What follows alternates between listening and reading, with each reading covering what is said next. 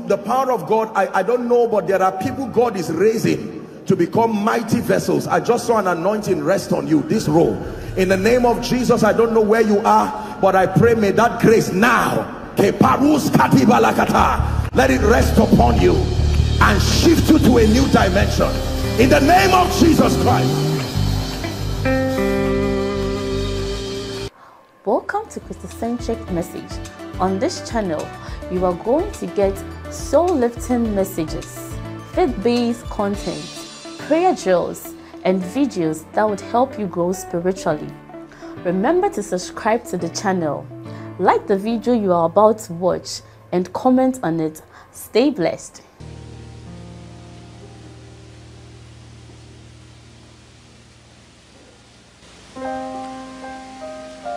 For as long as you continue to embrace the person of the Holy Spirit, for as long as you continue to be childlike enough and allow his word to change you, I give you a guarantee. It's a guarantee. Your life will surprise you. It's true. It's true. It's true.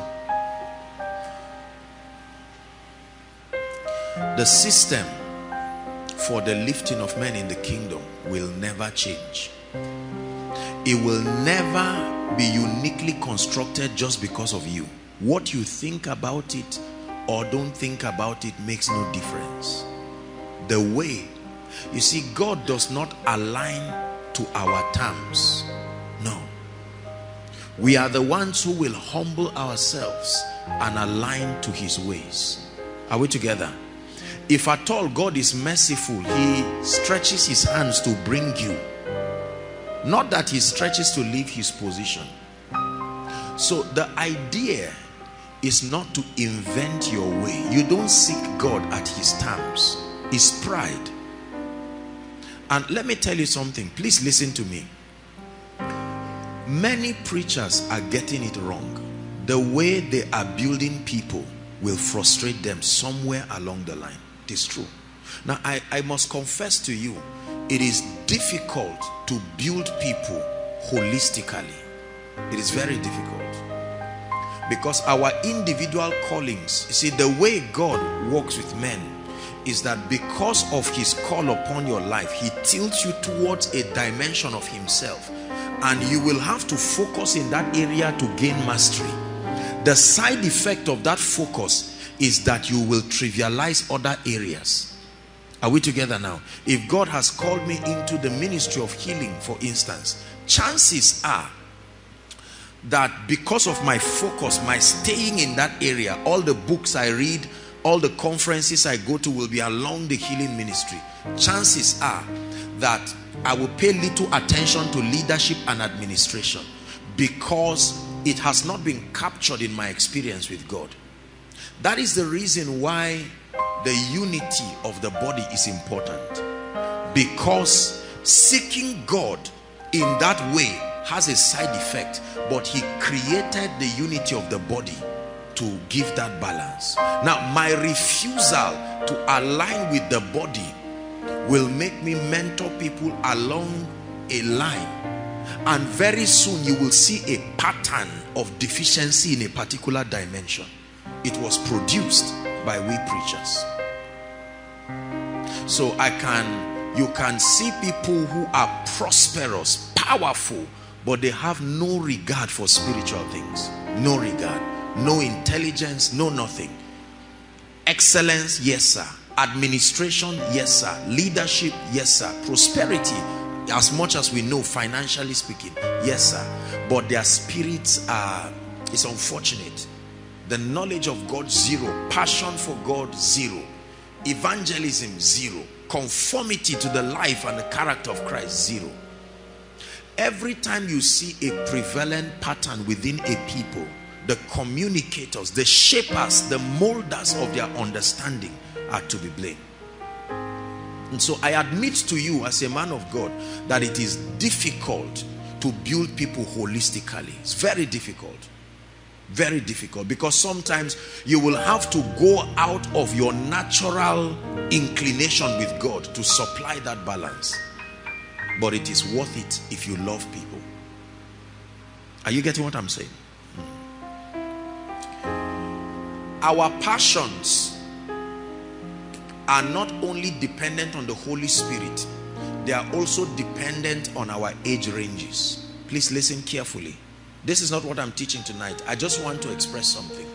A young man seeking God from between the ages of 10 to maybe 25 or 30, because of the reality that most likely a major part of that young man's life in terms of needs and all of that is being, there is usually someone who is helping him out with his decisions, with resources. Are we together? So it is justifiable that that young man does not seem to see any need in developing his mind and trying to make sure that resources are available. For instance, a man of 35 to 50 has his passions altered because children have come into the equation. Their development has come into the equation. There are responsibilities. At this point, the implication of your life and your decisions no longer affect you alone. They affect society. Is that true? They affect the faith of another person. They affect the destinies of the young ones that you are raising, biologically or otherwise. And then a man who is from 50 upwards, his passions, his interest is also different. So you have to be careful. You have to look at these factors in opening your spirit to be mentored. Are you listening to what I'm saying? If I listen to a man of 65 years or 70 years, he has a lot to tell me in terms of experience and knowledge. But the truth is that it will be unfair for my desire and interest and passions to be forced to resonate with him. I will find out that that conformity will affect my growth process. Are you getting what I'm saying? So when God calls a man, God does not only give you a message, God gives you an age range where your message and ministry becomes effective. Most preachers don't know this. If I preach to elderly people now of say maybe 60 years to 80 years, let me tell you the truth. They are not going to be touched by my message. They will only be impressed that the things they learned old, I learned young. At the end of that message, they won't stand up and say, I couldn't sleep. No, there is nothing I would tell them that is worth lacking sleep. The mistake has been made. The lessons have been learned. Their focus is on pouring their lives to a younger generation. Please listen to me. Don't hate anybody, but be careful who mentors you, because you will be a reproduction of not only the mindset but the interests, the perspectives. Is important. The Bible says David served his generation. Served his generation. A man can be talking to you who has estates. A man can be talking to you who has 30 branches as a pastor. A man can be talking to you who has raised sons and daughters around the world, and the truth is he does not really have any need. A man can be talking to you from the perspective of his Sabbath. He has entered his Sabbath experientially. There are some things that he will not have the time to teach you. Are we together? They will be focusing on maintaining certain levels, not helping you get there, because he has arrived there. And chances are that when you learn from him, you will only maintain your current level. He's teaching you maintenance, not growth. Are we together? The way I teach and guide people 10, 15 years ago, I'm still a young man, but it's not the same context. Are we together? People are married now. They have families. Their needs are shifting. Their needs are changing. So a young man can have a fellowship where 99% of the people are unmarried, 99% are students, just got admission. The context of his teaching, his example, his emphasis. I don't expect that kind of person to be teaching on love and relationship and all of that. No. The messages in that kind of cycle should be very finite. God, the Holy Spirit, pressing into God. Are we together? There's no issue of counseling over love and relationship. It's on seriousness at that level, because the epicenter of their pursuit should be God, to know him. But a good leader, not just a man of God, must be able to bring relevant teachings that align with the transitory processes of people's lives. Otherwise, a time will come where your message may be powerful but no longer relevant. You see, people only stay under you when they can see the applicability of your messages, not the power that is dispensed from them. You will be surprised that your message can become so powerful, but the context of your communication no longer fits those people. So you must learn. Are you getting blessed? I don't want you to fail in life, spiritually and otherwise. So my assignment is not just to bring the word of God, the power of the Holy Ghost. My assignment is to be sensitive and to bring the teachings as we all transition together. Are we together? So that children will not come and you find out that in everything you've learned about God, there was no provision to grow spiritually while taking care of your family. Then you have to live your spiritual life to take care of your family, because the preacher did not tell you. In his teaching, you know God based on his teaching only if you don't have children.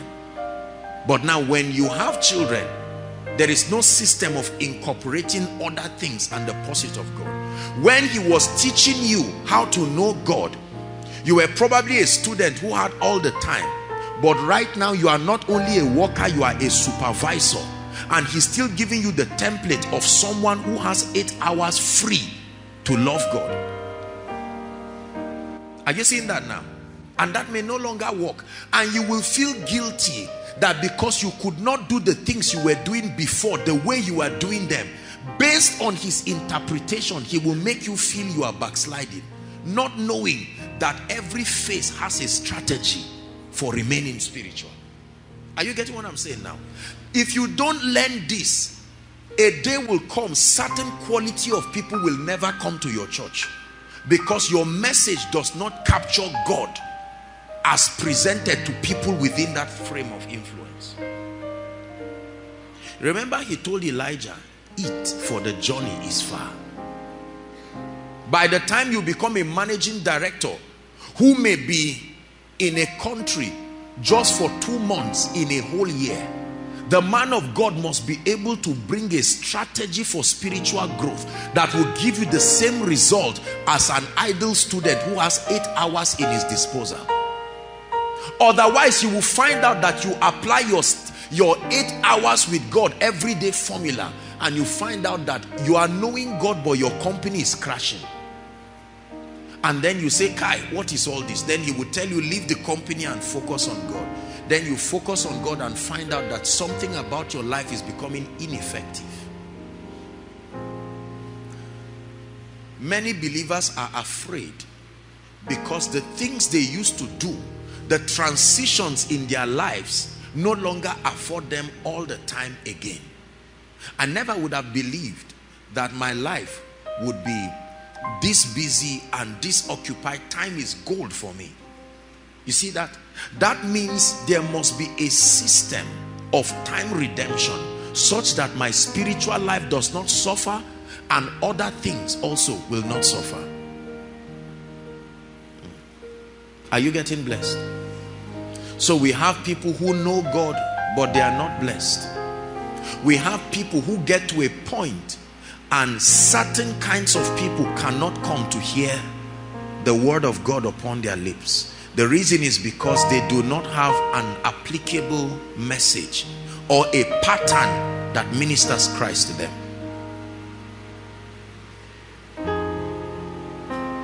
Being a man of God is not just having power and the ability to speak. Hallelujah. I used to preach a lot faster than I do now. But I came to a point where I had to ask myself, what exactly is the purpose of preaching? What is the purpose of communication? And I found out that the purpose is understanding. It is terrible to have people sit under you for many years and really never understand you. You may be impressed by their shouting, woo! And you will be so flattered. Let me tell you the truth with all humility. You see, there are levels when God brings you to. Every point that you are under pressure to prove has been proven. So settle down and build people. You see that? Yes. I will be a foolish person at this level of my life to be proving that the anointing of the Spirit is upon me, to be proving whether I have access to revelations or not. It's not pride. These realities have been proven. The thing to prove now is the hand of God by the lives you raise. Now, you can go on to a secondary school or a campus and see a young guy under pressure for someone to shout under the anointing, because at that level he's seeking for validation. So his pressure will be that if at the end of that meeting only 2 people fall, he can go back and lock the door for 3 days. Say, Lord, what happened? That's the reason why you see people like Papa Adeboye. They just come and say, the Lord bless you. And I mean, they are so not concerned whether you shout or not. They know what they are giving you. It's up to you to believe whether you have it or not. Someone can be falling in their presence and truly speaking, you see that they are not interested. The point has been proven. You can't keep proving a point forever. You must wean yourself out of that childishness and focus on building people. My pride now, let me tell you this. At the level God has brought me by his grace, my pride is no longer my results. My pride is your results. If I celebrate my results now, tea and bread, say everybody come and look, God gave me tea, it's a sign that I've failed. God has been fair enough to me. Now my own result is your result. Are you seeing that now? So my focus has shifted. It's not just on myself. God has helped me. God has tried for me. I will be wicked to still think about myself. I don't go to preach and wondering, will they give me honorarium? And if yes, how much will it be? No, no. My heart, God sees, is that, Lord, you have helped me. You have granted me understanding. Now, Lord, let your word prevail over your people. You see that? So that from nowhere, a young man rises with a strange level of grace. A family is able to capture dimensions of God that they can reveal. You are finding purpose. You are finding your place in life. You are causing and stirring revivals across territories. This for me is my joy. A time must come. Fatherhood is not all about growing old. It's all about pouring yourself into people and witnessing with all humility the consistency of the truths of God. The truths of the kingdom that make men great are finite. You can know them. It is the pursuit of God that is infinite. Are you getting what I'm saying? The keys that you need to piece together, like you can get to a final year and your lecturer say you are finished. You say, I finished what? You say, you finished the course. It doesn't mean you have finished learning, but you have safely exhausted all that it takes to be awarded a certificate. That can happen in the spirit. That you can learn the things you need to know about certain things, and God says, now your message is clear. Your priority, what keeps you fresh now, is not just new revelations, but the freshness of his presence. That's why in old age you will still be fat and flourishing, because you are planted. Are we together? When you listen to Papa Adeboye or you listen to Benny Hinn and they talk, the truth is that Most of what they say will not necessarily be new to you. But why do you receive it? It comes with a freshness that 45 years of ministry has not eroded. Are you getting what I'm saying now? Yes. God sees my heart. I detest a ministry where only the man of God, or the man of God and a few people, they are the ones who are prayer warriors. They are the ones who are loving God. They are the ones who are conforming into his character. And then there are the masses of followers, as we call them, broke, weak, don't know God, and for many years they remain loyal to that anointing. It's not God's way of doing things. 3 years was enough for Jesus to build certain people, and after that, like the foxes of Samson, he released them. He said, guys, I know you want me to stay, but it is expedient that I go, because it's time for you to be on the stage too. And did they succeed? They turned the world upside down. I look at a few people who God is helping. God is helping all of us. But I look at us and our spiritual results. I look at our financial results. I look at our results of influence and all. And I'm telling you, my heart is gladdened. I know. I remain committed to helping you become something that you may not understand now or appreciate. But at the end of your life, I still say it again, you will stand back and watch yourself and say, God, so this is where you were going to take me to. Hallelujah. Pray in 1 minute. Say, Lord, where I have not been attentive to you, take away my pride. Take away that pride. Give me the grace.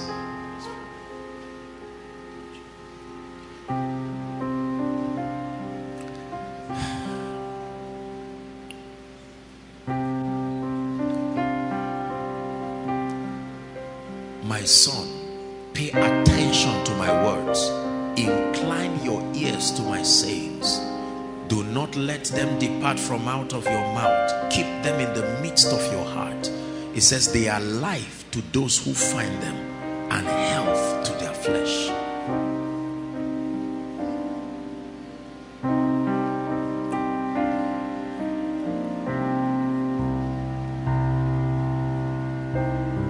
Pray. Lord, let that man of God within me rise. Let that entrepreneur within me rise. Let that Deborah, let that Milka, let that Hannah, Rachel within me rise. This is why I am here. Let that man of kingdom influence within me rise.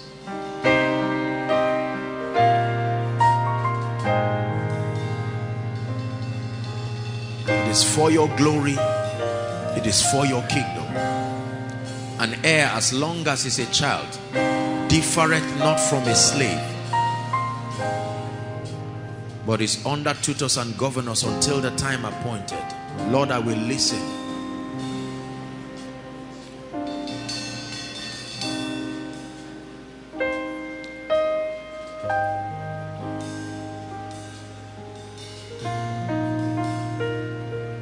Hallelujah. Tonight I'm going to teach us briefly, just very briefly, just to prepare the ground for the 7 days. By the way, please, I don't want you to miss any of these days. My heart is already excited because of what God is going to be doing. Your life will so change, it will surprise you. We're going to be sharing mysteries, and we're going to be praying. 1 mystery per day that you handle, and it just sets you on fire. And we'll pray. We're going to have a time of intense prayer, praying in the spirit, repositioning yourself, times of encounters, times of restoration, of mantles, of graces, times of opening of new spiritual dimensions. Yes, the prophetic is there, but needs to be enlarged. The apostolic is there, but needs to be enlarged. It's true that the healing ministry is there, but it needs to be enlarged. Capacity. Please don't miss it. This is not some activity of men. No. 7 o'clock you are here. No matter how long it takes to start, just be here. Anywhere, if there is no space somewhere. This is not a koinonia program. This is a visitation that God is bringing to the land. It will be a time of strange miracles. Few hours, but the impact will linger upon your spirit. Make sure you fast. Please fast. Let the little children fast. Give them a little time. They may not be able to fast 6 to 6, but except you are pregnant or under medical supervision, then that's all right. But even at that, doesn't mean you just eat anything anyhow. Are we together? Let your spirit be alive. Please, off useless movies, films. Just suspend it for a while. I beg you. They don't have to be wrong. All these social media distractions, minimize it. Focus on God. Focus on God. Let what will play from your phone and your screens be worship. Give God 1 week and let him expand you. You can't put new wine in an old wineskin. So let God replace the wineskin so that it can take something heavier for the seasons that are coming. Hallelujah. The protocol department will make arrangements. Will try to see how the buses will be available, at least to bring in people, and will try to finish on time. But it's going to be 7 days of fire in this place. 7 days of the strange move of the Spirit, epochal revelations of the truth of God's word, that if and when you handle them, will turn your life around. Hallelujah. Don't come alone. Invite someone. Years ago, when I went for an Bonke crusade, there was no seat. I stood there for 6 hours. 6 solid hours. Because I was hungry. When you are hungry, you don't even see the color of the cloth of your neighbor. Your eyes are fixed. He said, if your eye be single, your heart will be full of light. Don't just come to hear, come to see. You can argue with what you hear, but you cannot argue with what you see. I will stand upon my watch and I will set myself upon the tower so that I will see what the Lord will say. The Lord is saying, but my eyes are seeing. It is what you see that you get, not just what you hear. The Lord put a strong burden in my heart this night. Just a few minutes, let's talk about it. The spirit of wisdom. Your spirit opens to me the treasures of your word, and I will forever sing your praise. Your spirit I will sing of the wonders of your word. I will sing out for joy. I will sing of the wonders of your word, and I will forever sing your praise. James chapter 1 verse 5. Forever sing your praise, and I will forever sing your praise. The Bible says, if any of you lack wisdom. So the Bible tells us it is possible that a man can lack wisdom. It does not stop him from being a human being. It is possible to live without the wisdom of God at work in you. And it says, if any of you lack wisdom. The question here before we read on is, how do you know you lack wisdom? Because you only ask when you don't have it. But how do I know that I do not have wisdom? Because remember, the Bible says every man is right in his own eyes. So based on what parameter do I use to arrive at the conclusion that I am bankrupt of wisdom. There is nobody I know on earth, with the exception of few people, who will admit that they are not wise. Is that true? You try telling somebody who considers himself a gentleman and say, I don't think you are exactly wise. And you think the person will laugh at you and say, wow, I'm just learning that. No, you're going to have a big problem. The person say, not wise? Me? Am I a madman? Do I look like one? But the Bible says, if any of you realizes that he lacks wisdom. So the first assignment is not to ask. The first assignment is to find out, how do you know that the wisdom of God, that the spirit of wisdom is working in your life? Are we together now? There must be a system in the kingdom that God has provided to help men understand. So I can come to the conclusion, because you see, as human beings, it is very difficult for us to admit that certain things are not working in our lives, especially for believers. We are people of faith, and sometimes we can exaggerate it, and admitting the deficiency of certain qualities in our lives is not natural for men to admit. Are we together now? Yes.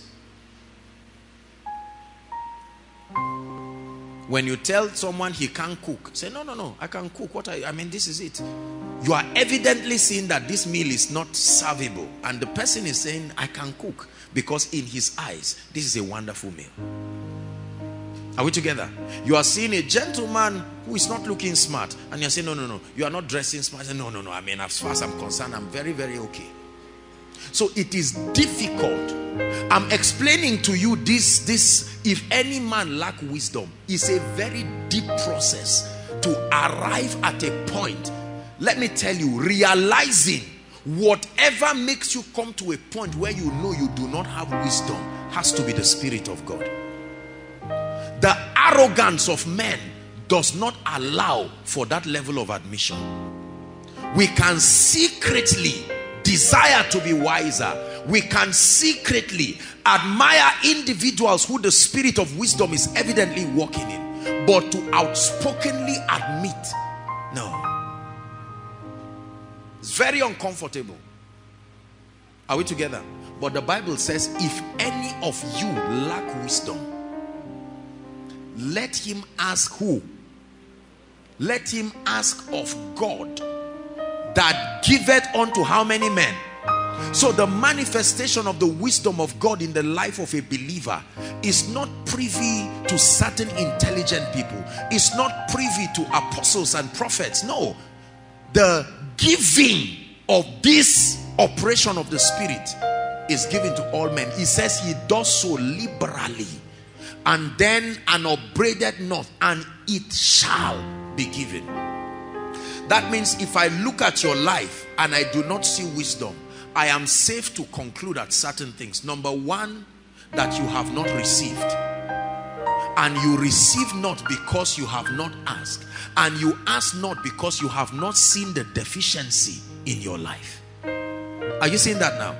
That means if you look at my life and your life, and I am bankrupt of the wisdom of God, not the wisdom of men that comes to naught, the wisdom of God. If it is not in my life, the Bible says if I ask, it should be given. So if it is not in my life and God is benevolent, it means that I have not genuinely asked. And I have not asked because I have not seen the need. And when there was no more vessel, the oil stopped.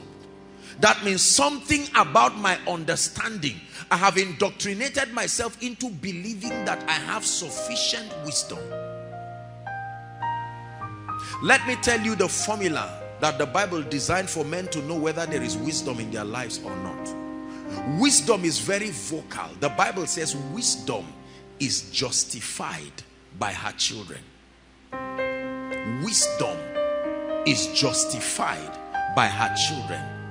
There are fruits in your life and my life that validates the presence of wisdom.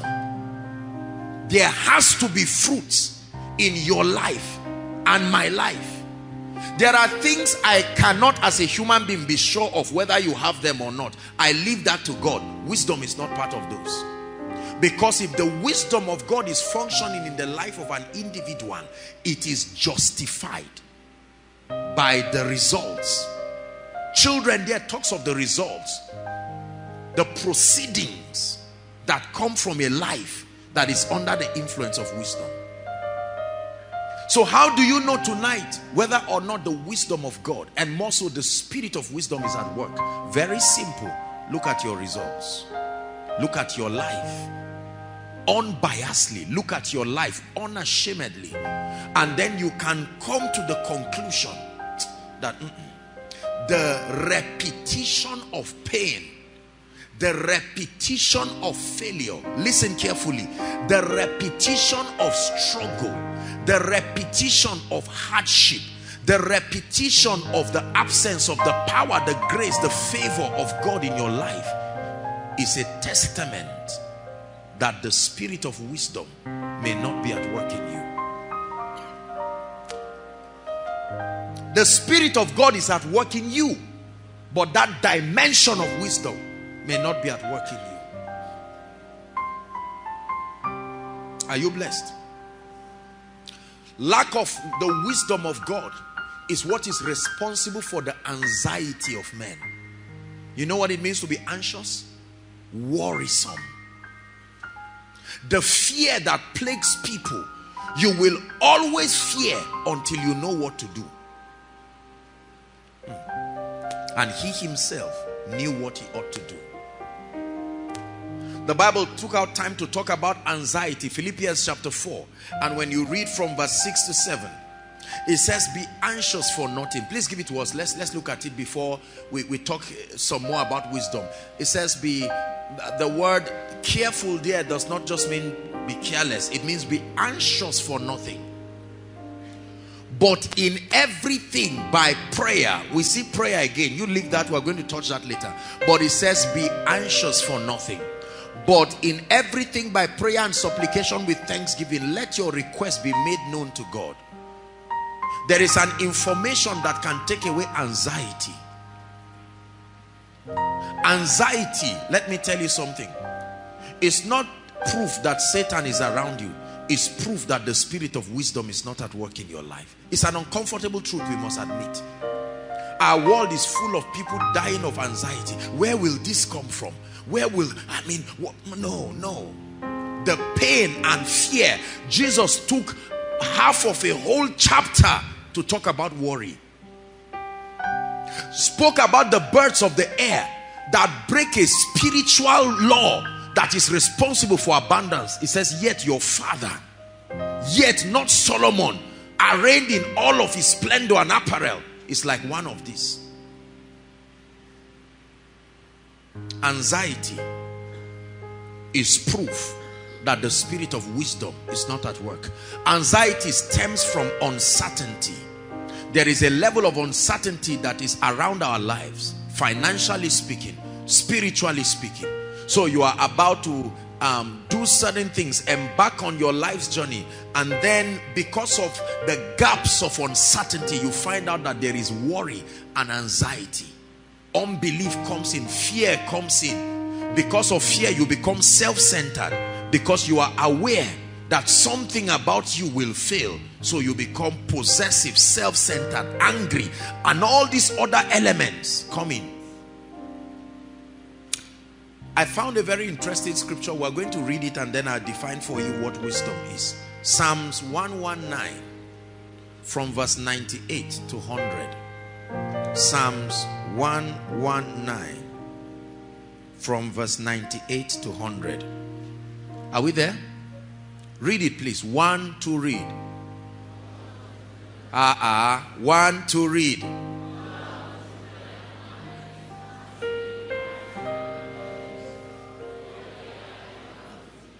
Thou through thy commandments have made me wiser than my enemies, for they are ever before me. Next verse. I have more understanding than all my teachers, for your testimonies are my meditation. The last verse. I understand more than the ancient. Stop, don't rush it. I understand more than my enemies. You made me wiser than my enemies. You made me wiser than my teachers. And you made me wiser than the ancient. And there is a key. We're coming there. Are we together? It says, thou by thy commandments, by thy laws, you have made me wiser.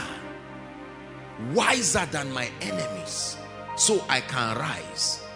Wiser than my teachers. Wiser than the ancients, because I have kept your secret. Psalms 104 verse 24. Psalm 104 verse 24. O Lord, how manifold are thy works. Everybody say results. I want you to read it, just the first line, but change works with results. Ready? 1, 2, read. O Lord, how manifold are thy results. How did the results come about? In wisdom thou hast made them all. Lord, I look at your life and it's full of mighty works, results. And the psalmist was careful to let us know that they did not just happen because you are God. It is by engaging wisdom that these possibilities have been made manifest. And the earth is full of your riches, which is one of the results that you have produced in wisdom. There is a relationship between results and wisdom. There is a relationship between riches and wisdom. How manifold, how multifaceted, how awe-inspiring are your works. What is wisdom? I put a definition here. Wisdom is possessing scriptural solutions. Scriptural solutions to life's challenges and engaging them appropriately. Wisdom is possessing scriptural solutions to life's challenges and engaging them appropriately. Possessing scriptural solutions to life's challenges and engaging them appropriately. What is wisdom? Knowing what to do and doing it. Wisdom is knowing what to do and doing it. If there is no doing, it is not wisdom. Wisdom is knowing what to do and doing it. Possessing the scriptural solution. There are many solutions. There are many ways that seemeth right unto a man, but the end thereof will justify what way he took. So scriptural solutions to life's challenges, and then having the possession of those solutions, you engage them appropriately. You are wise if you do that. Are we together? So you have wisdom to the degree to which we see you providing scriptural solutions to the challenges that are around your life and others, and the results that they produce. Many people, listen to me, do not possess this quality. And there is an operation of the Spirit that can make men to have this quality lavishly, that regardless of your age, listen carefully, regardless of your educational background, regardless of what your level of orientation, that you can be you can have an influence of this dimension of the Holy Spirit at work in your life, and all of a sudden your life opens up, wonder after wonder, a comprehension of the scriptural solutions. Listen to me. If I ask everyone now, write your prayer request and bring it here right now, There are people who are going to ask for pages, not pieces of papers. Every one thing that you are writing is in need of an answer. Is that true?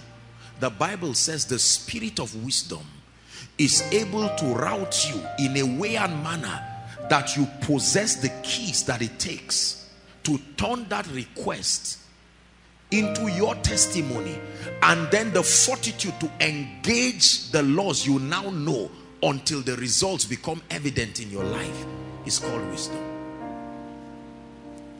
Proverbs chapter 4 and verse 7 to 9. Proverbs chapter 4. Please don't trivialize what I'm teaching you tonight. Wisdom is the principal thing. It's using a business terminology now. Wisdom is the principal thing. It says, therefore get wisdom, and with all thy getting get understanding. Verse 8. Exalt her.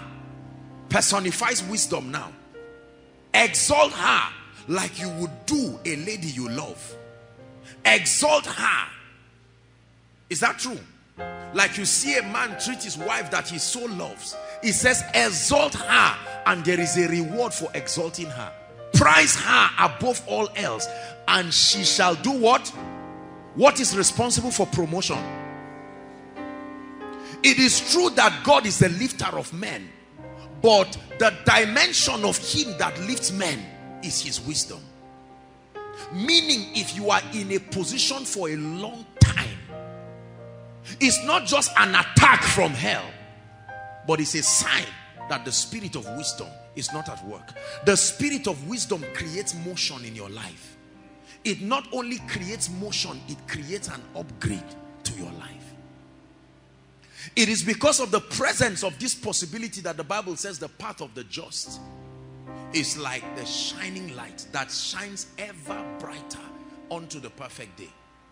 Exalt her, and she shall promote thee. Now listen. It says she shall bring thee to honor. It didn't say she shall bring thee honor. Honor is here. It's not just an attribute. It's a realm of existence. That wisdom can, like an usher, say, follow me. I will lead you somewhere. Regardless of your background, as a preacher, as a businessman, as a mother, a father, wisdom can usher you. And whilst you follow her foolishly, you will get into a realm. The name of that realm is honor. Not an event. It is how you live. Honor. That wisdom can bring a man to honor when thou dost embrace her. Are we together? Like Ruth held on to Naomi, I'm not leaving you. I have seen the value of your presence in my life. Your God will be my God. Your people will be my people. Exalt her, and she shall promote thee. She shall bring thee to honor. This is what people are looking for. They are looking for promotion in the spirit. They are looking for promotion in finances, promotion in influence. Men of God are struggling, trusting God. Increase in membership, increase in whatever. This is the formula. God gives us and we ignore him, and then we keep searching around. Verse 9. This is what the Bible says. She shall give to thy head, hallelujah, an ornament of grace. A crown of glory shall she deliver. Who is the she here? Wisdom. Wisdom. That for embracing wisdom, it can veto your background. It can veto any other thing in your life, brothers and sisters, and bring you to this possibility. This is the realm that we all desire to get there. And the Bible tells that the way to get there is wisdom. Are we together? Yes. The Bible says through wisdom a house is built. A house is built not through desire. Through desire, the intention to build is there, but the actual building is through wisdom. This ministry, brothers and sisters, you see, was built and is being maintained by wisdom.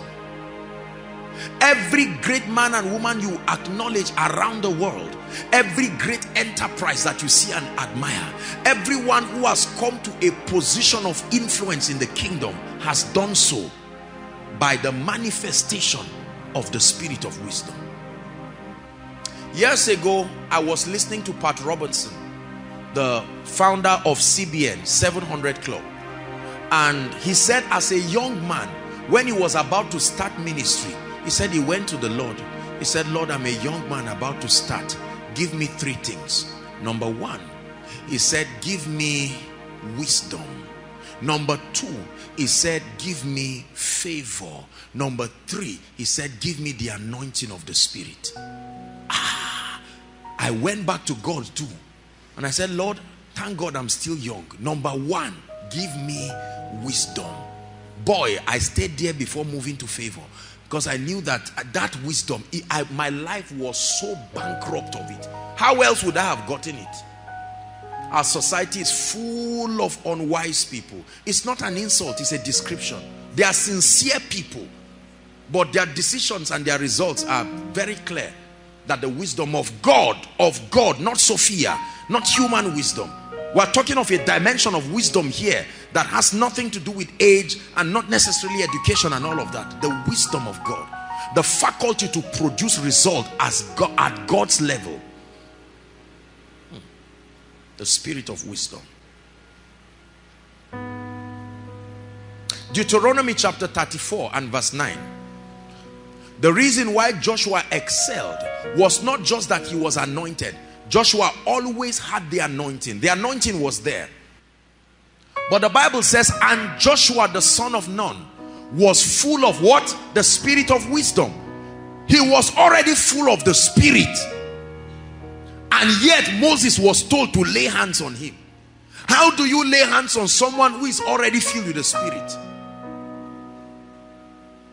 And Joshua the son of Nun was full of the spirit of wisdom. Not full of wisdom, full of the spirit of wisdom.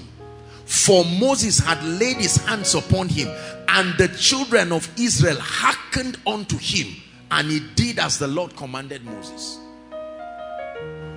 Joshua, full of the spirit of wisdom. Joshua, full of the spirit of wisdom. No wonder when Moses died, there was nothing much for God to tell him again. He said, Moses, my servant is dead. Joshua, my only encouragement is for you to be strong. You already have the spirit of wisdom. You have it. Just be strong. You are a young man, and I know that leading these people is difficult, but there is a spirit in you. You will lead them in a way that will make you a wonder. Leadership is by the spirit of wisdom. Let me tell you this. Listen. Any man on earth, listen to me carefully, any man on earth and in the kingdom that multitudes are listening to him, respect him. Human beings are not stupid. Are you hearing what I'm saying? You can have a crowd of foolish people, but there is a level to which there is a level to which human beings will not be more foolish than that. Jesus went up the mountain and a crowd followed him. There was something he was telling them. There was something contained in his teachings. I commend you to the word of his grace that is able to make you wise, not knowledgeable. Hidden is a principle that can bring solutions to your pain.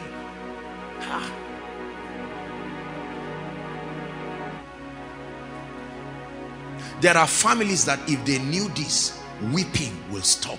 It's true. There are individuals that if they know this, weeping will stop. He said, I wept, for no man was worthy to open the book and unlock the scroll. And the elder tapped me and said, weep not. The book can be opened. When the book is opened, then tears. I look at times in my life when I was so bankrupt of certain dimensions of wisdom, and I looked at the tears that came from my eyes, but no more. His wisdom has come. I will sing of the wonders of your word. I will sing out for joy. I will sing of the wonders of your word, and I will forever sing your praise. And for preachers, we need this so much. You know, most times we don't start ministry with wisdom. We start ministry with passion. Passion. And then your passion leads you to spiritual activities that bring certain dimensions of the anointing. And then while the ministry starts going, at a point you hook in one place, still anointed, but wisdom. You can't move further because the promoter is wisdom. The exalter is wisdom. The one who brings you to the realm of honor is wisdom. Herein lies the answer to the dilemma we see, that gifted people still don't rise. Because to be gifted and to be wise are two different things. You can be full of so much anointing and yet live an unrewarded life, and yet not be able to rise in the spirit. But God is changing someone's story in the name of Jesus Christ, the Son of the living God. I have watched people, do you know, sometimes I sit down and I look at people, truly speaking. When I look at people, I fight tears because I know what they are doing wrong. I don't fight tears because of their situation. I fight tears because I can explain why their lives are that way. I have seen well-meaning, lovely men and women of God that I love and honor with all my heart, but I look at their lives the same way my life was, and I know where they are missing it. Please, no result is a mistake. Please learn this. You may not understand what is being engaged, but there is something being engaged to produce that outcome. You may not understand what is being engaged, but there is something being engaged. A man does not just become powerful. No, no. A man does not just last in ministry. A man does not just become anointed. Brothers and sisters, please listen to me. The fact that you don't know what is being done does not mean something is not being done. Your miracle is when the solution comes, and when the grace to apply it is released, then you know that challenge has come to an end.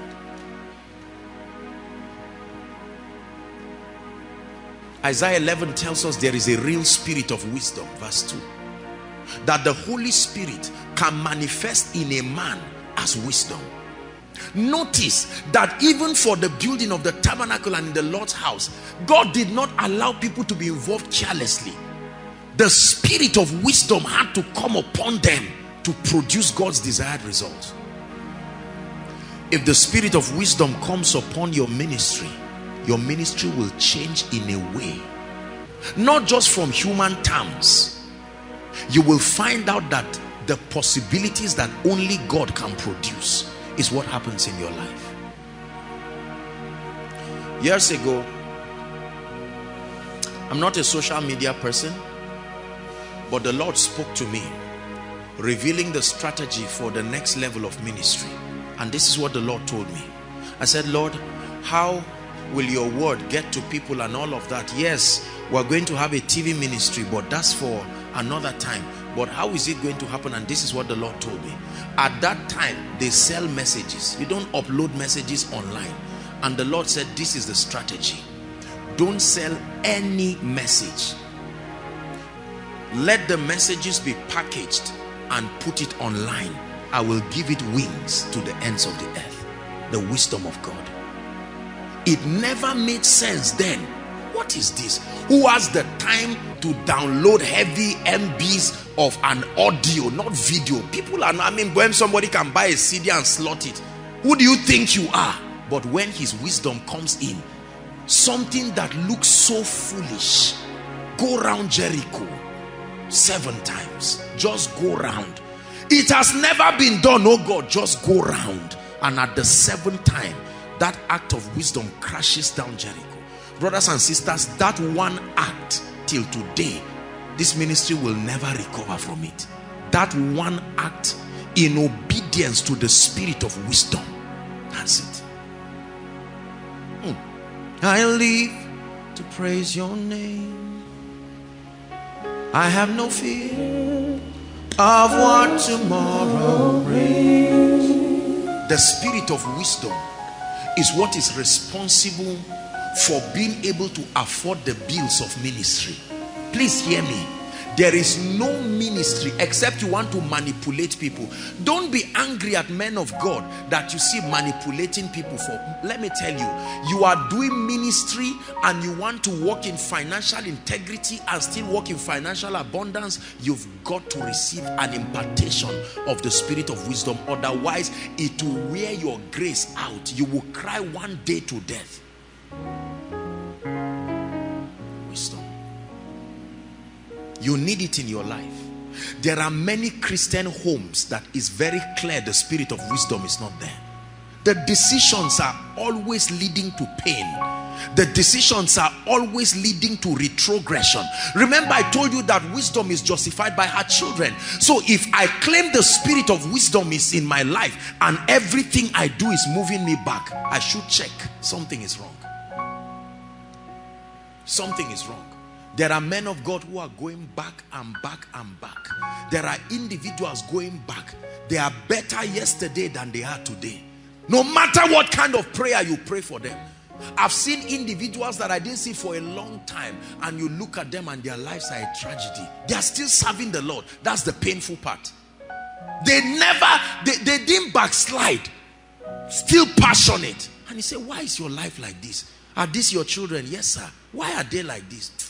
Man of God, God is faithful. No, sir. Don't. That does not look like faithfulness. Is God challenging us? Some of our parents are pastors. They've been pastors for many years. I'm not talking about finances. No growth. There is no day that the ministry breaks through that you can say sinners are being saved. Lives are being transformed. Pain after pain. Let me tell you, repetition of pain is a sign that you need the spirit of wisdom.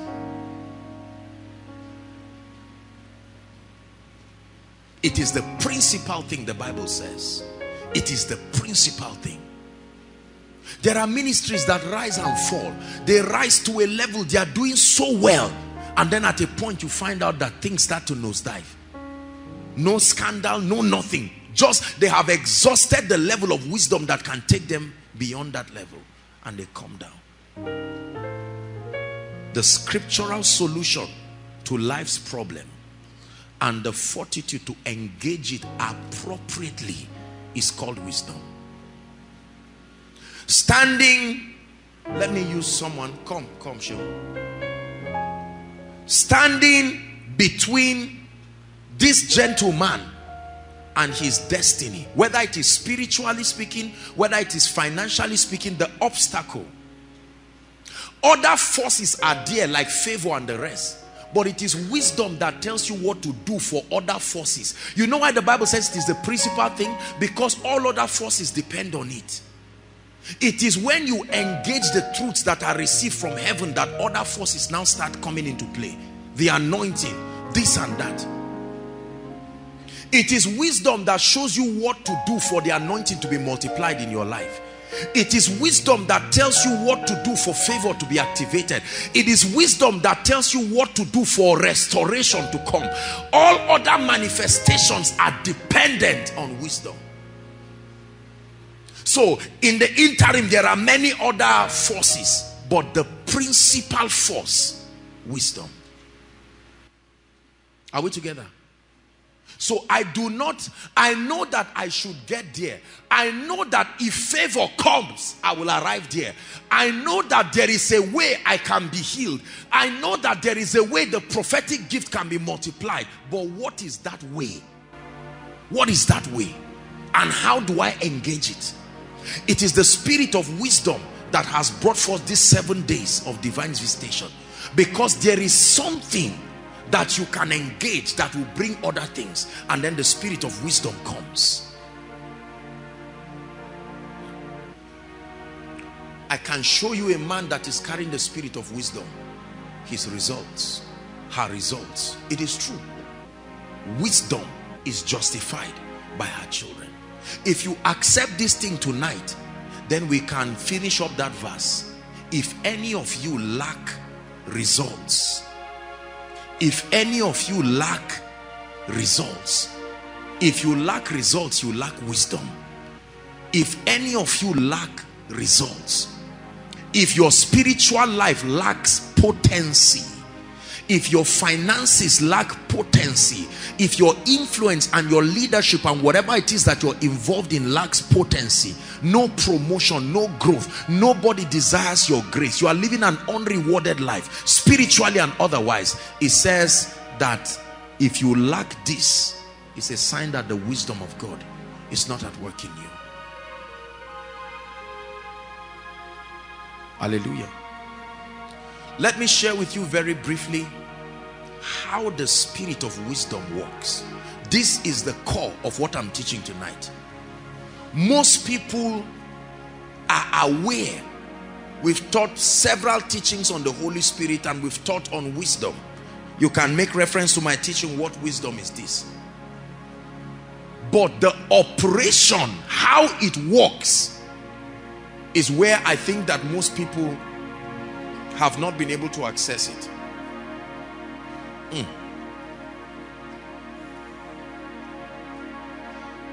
How is the spirit of wisdom? How does it operate? How do I activate the spirit of wisdom so that it produces for me? Ready? Let's finish up the scripture. James chapter 1 and verse 5. James chapter 1 verse 5. There is wisdom in the name of Jesus. There is wisdom in the name of Jesus. If any one of you lack results, which is a product of lack of wisdom, what's the first thing? Let him ask. You have not because you ask not. Not because God is unable to give it. Let him ask. Let him ask. Let him pray. Let him raise up a petition from a desperate heart, that when I begin to pray, my prayer not only brings the manifestation of the spirit of wisdom, but also activates its operation. If prayer can bring wisdom, then prayer can make it work too. Are we together now? Yes. Let him pray. I can know a man functioning under the influence of the Spirit of God by the results that come from his prayer. Not just his prayer. I need to see the results that come from your prayer.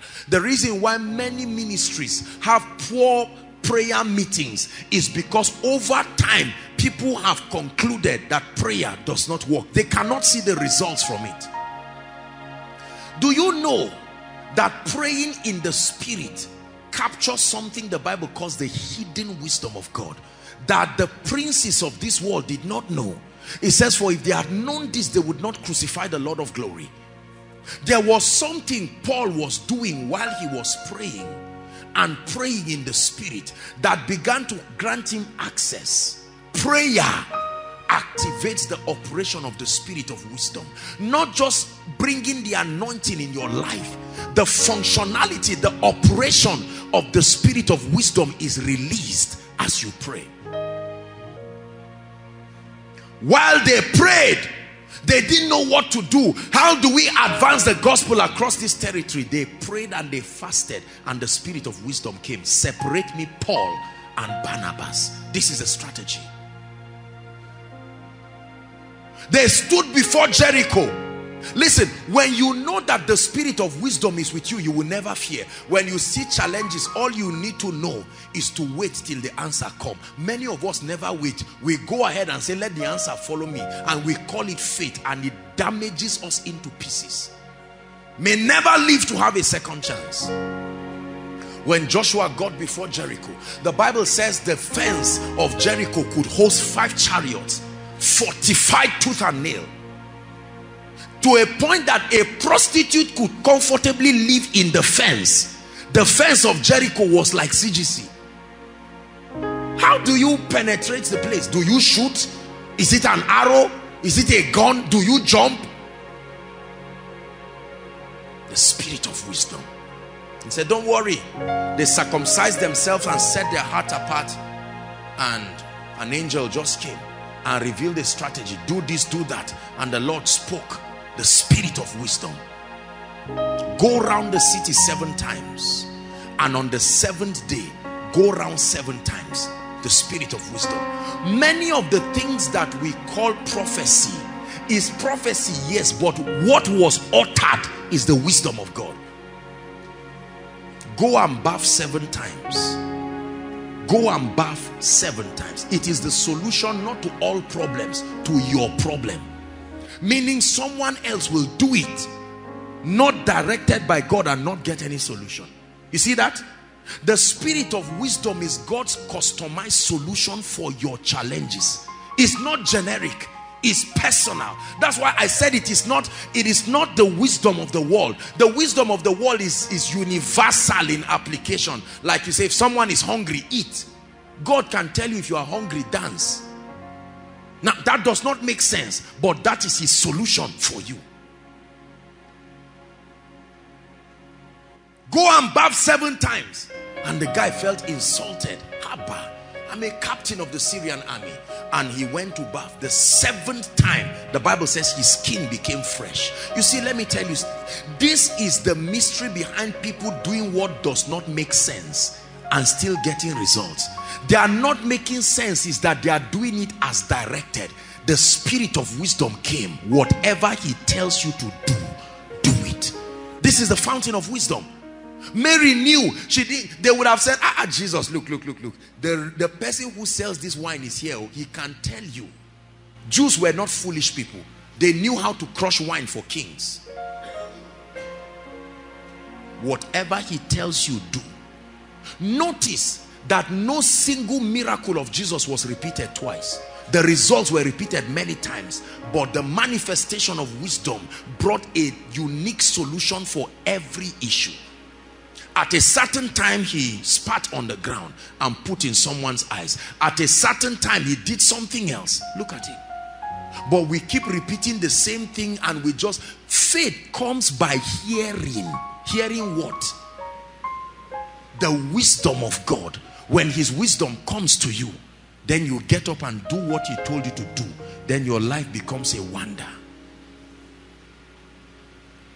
Lord, where are we going to get the venue for this meeting? I saw in my visions overflow. Lord, I can't active your venue. I can use my brain to look at several venues. Which venue in Zaria will contain the crowds you are showing me? Just keep praying. CGC, the spirit of wisdom. See that? As at the time the Lord spoke, the building had not even been expanded. When the spirit of wisdom speaks, don't doubt.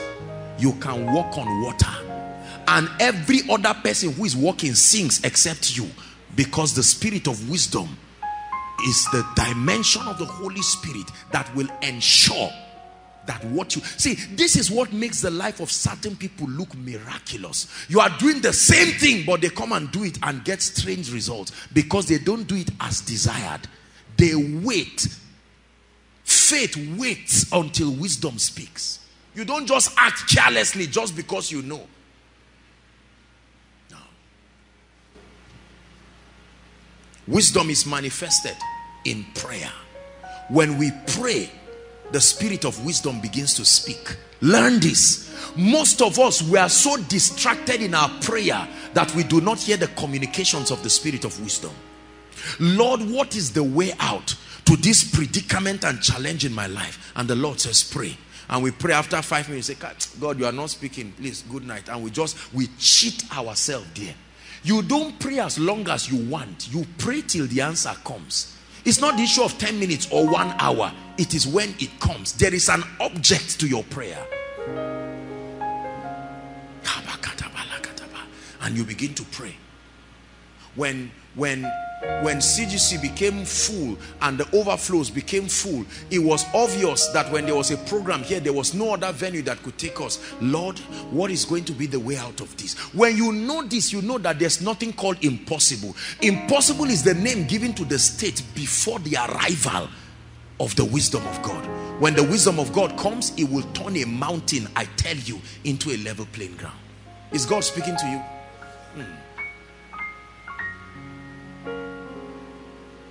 And all of a sudden, I was praying one time, and the Lord said, because of this, every time Friday night is not available, Sunday night will be available.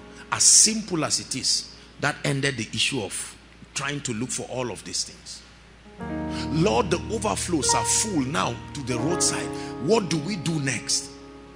By his wisdom, God was able to provide solution, and we're able to host people. Overflow 3 is bigger than overflow 1, 2, and 3. And I mean overflow 1 and 2 together. The wisdom of God. You see, you never see how it would have happened until wisdom creates the way. Then you look and say, why didn't I think about it? Because your small brain cannot think about it, my brother. You need the wisdom of God. Joseph, after he finished interpreting the dream, then the spirit of wisdom came. Hear the spirit of wisdom speaking. Let Pharaoh find a man who is discreet and wise and appoint him over this and that. When there was problem and the people were arguing and it was almost killing Moses, Moses could not do his work because there were so many people. And God told him, Mr. Man, you are going to kill yourself. Let the spirit of wisdom guide you. Set men, thousands and hundreds and 50s, and then appoint elders to take care of them. Then you just play supervisory roles. And Moses found rest. He would have died and said it's the will of God. How many pastors die because they love God, but there is no manifestation of the spirit of wisdom to guide the affairs? By the grace of God, one of the principles that help in my being efficient in ministry is the fact that by his wisdom we have created a robust leadership structure that allows me to focus on the ministry of word and prayer. I don't have to come here in the afternoon to check to say, I hope these people did their duty. Through wisdom, a house is built. Is God speaking to us? Everybody say prayer. Shout it, prayer. That means if the devil attacks your prayer life, what is he attacking? He's attacking the arrival of a scriptural solution that brings testimonies for you. When you set yourself apart to pray and the devil said it does not matter, among other things, he's robbing you of access to the wisdom of God. Say, I will pray. Shout it, say, I will pray. Men who pray access the wisdom of God. They come up from their prayer life with very strange solutions. Very, very strange solutions. Sometimes solutions that don't make sense. Do not downplay on a leader that knows how to get wisdom through prayer. When you say we have come to our wit's end, then you see another dimension of grace and wisdom. Number 2. How is wisdom activated? Wisdom is activated through meditation. Meditation. Noisy people, sorry for you. This is where the devil cheats us. We live in a noisy society. If you are not making noise, your phone is making noise. If your phone is not making noise, the television is making noise. If the television is not making noise, the well-wishers around your house are making noise. Our lives are full of noise that cheats us. There is a dimension of wisdom that only silence can bring. Meditation. Great leaders meditate. You sit down. Thank you. There's got to be a way out. Thank you, Holy Spirit. And you sit quietly. Do you know, sometimes I do this from morning till night, meditating like a fool. Sometimes I just kneel down in front of my chair and put my head down. I'm waiting. And the answer will never come till sometimes late in the night. The spirit of wisdom comes majestically. Doesn't come in a rush and foolishly and carelessly. If you don't have patience, forget about it. because he will not come. Sometimes you finish all of those things you have prayed in the night. You just wake up to stretch a little and fire falls from heaven. And you sit down. This is it. This is it. It will break every chain. Break every chain. Break every chain. It will break every chain. Break every chain. Break every chain. Is the wisdom of God working in your life? Oh, I fell down the other day when you said receive wisdom. Do you meditate? No, sir. Then the spirit of wisdom may be there, but you're not aligning sufficiently. That's why many men of God don't have messages to preach, because they write a list of messages and preach one by one, and they finish the 35th one and the year is not even up to half. The year is not halfway gone, and you wonder, what do I do? Inspiration comes in the place of meditation. Never forget. What does it mean to meditate? To ponder. Ponder.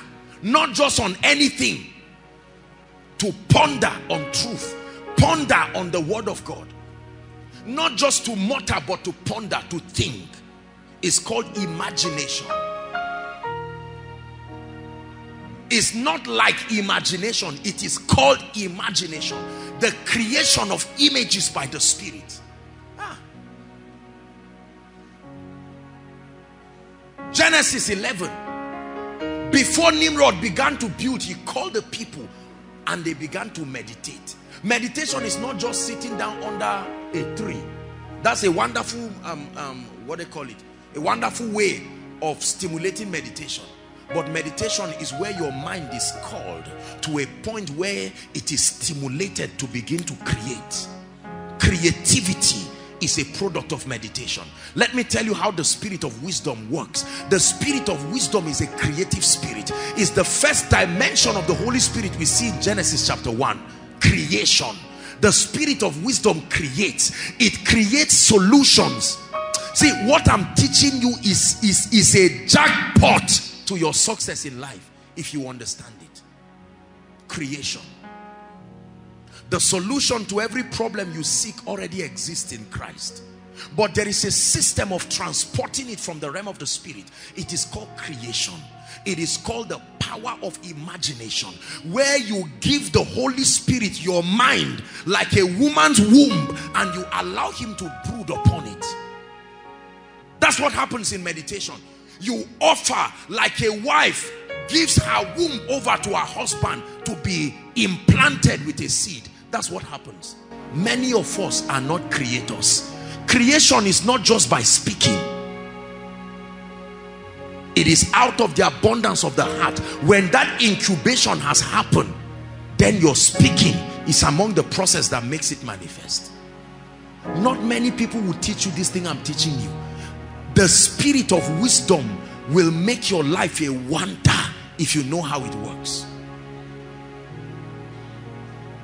Watch Jesus. This woman was caught in adultery. The very act of it. This is a kind of question where both yes and no would chain you. And Jesus kept quiet and was writing. The spirit of wisdom. Immediately the spirit of wisdom landed. Then he spoke. He who does not have sin should cast the first stone. And then the Bible says his speech affected the oldest first. You see how powerful wisdom is? Because the youngest can drop it and the oldest will say, are you stupid? Pick that stone. Then he started with the oldest. If the oldest has dropped the stone, what do you do as the youngest? The miracle is not in dropping the stone, it's who dropped it first. The oldest dropped it down to the last person. Woman, where are your accusers? Go, neither do I condemn you. This is the spirit of wisdom. It is the spirit of wisdom that suggested the strategy for the salvation of men. That instead of everybody dying, let's make a caricature out of Satan. It's called the hidden wisdom. Let one man come and let the whole world enter in him. Then let him die. So that one man came and Satan kept looking for him.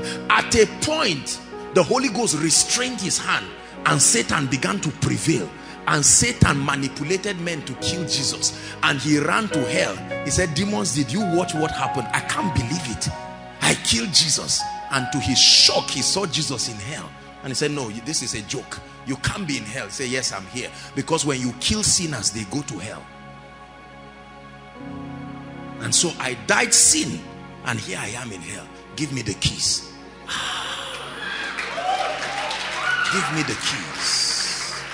Give me the keys. Give me the keys. And when the keys were given to him, he dislodged principalities and powers, made a public show of them. And then he not only resurrected, he resurrected with many who had died. They were in the streets of Jerusalem. Everybody saw him. And he said, guys, this is it. You will go to heaven, but I have to be the firstborn among the resurrected. So let me go to heaven quickly. I'll come back and then you guys will go. And he went to heaven, poured his blood according to Hebrews in the tabernacle, became the high priest, and then he returned. The guys went and he went to the disciples. All hail, I'm back. All power in heaven. He disarmed Satan not through power, through wisdom. Are we together? Listen, let me teach you something. I walk in the anointing. Many results are not dependent on power, force. Wisdom is really what brings dominion. Because the realm of the spirit is a legal realm. You engage through knowledge, not just by trying to force things. It's the ministry of the angels to do that. They are the enforcers of the word of God. They confirm the word of the servant, but wisdom is solution. That's why sometimes you see me ministering to people and you see me doing stupid things. I can hold somebody's hand and the Holy Spirit can say, let that person shout Jesus.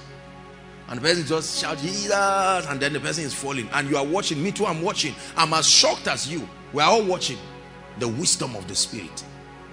You will now get the formula and run to one small meeting and hold somebody's hand and tell the person to shout Jesus, and the person shouts and looks at you, say, I've done it. Say, do it again. Because it was just copying. This is one of the big mistakes of we young ministers. We copy acts without the spirit that brought them. Are we together? Yes. Meditation. This is where many of us have missed it. That you sit before the Lord. What's that song? Brooding over every darkness. You are called, listen, light to shine from darkness. How can light come out of darkness? That's what the Bible said. It said God who has commanded light to come out of darkness. That means the answer is right there with you.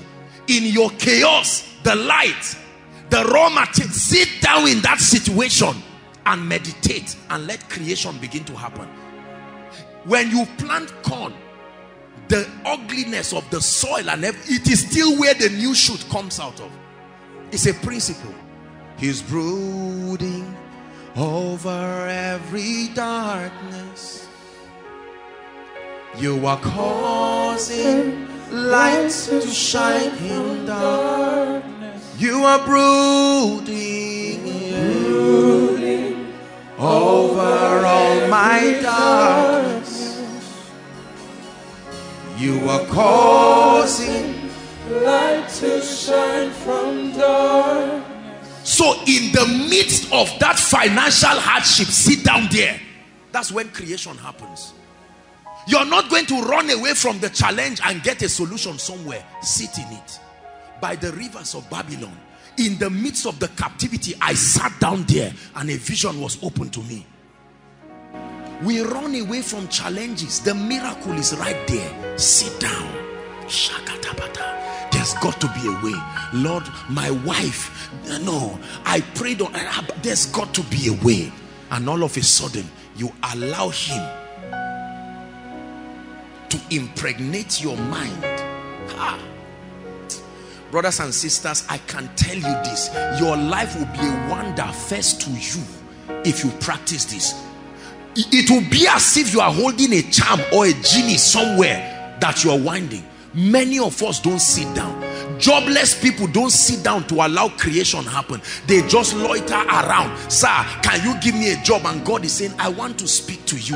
No, God, I want to marry. They said I can't marry because I don't have a job. Me, I want to. And God said, sit down now.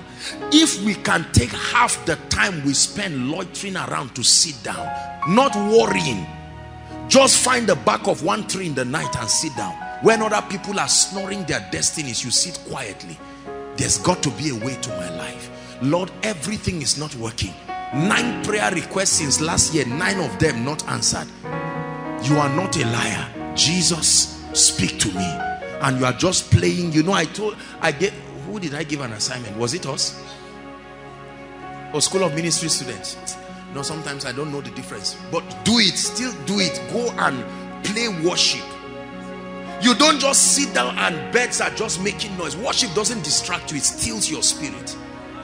And then you sit down, sometimes for hours. The flesh will never allow you sit down. This flesh you see, once you sit down, you just start thinking, ah, but that lady is really beautiful. You see, don't stop, still sit down there.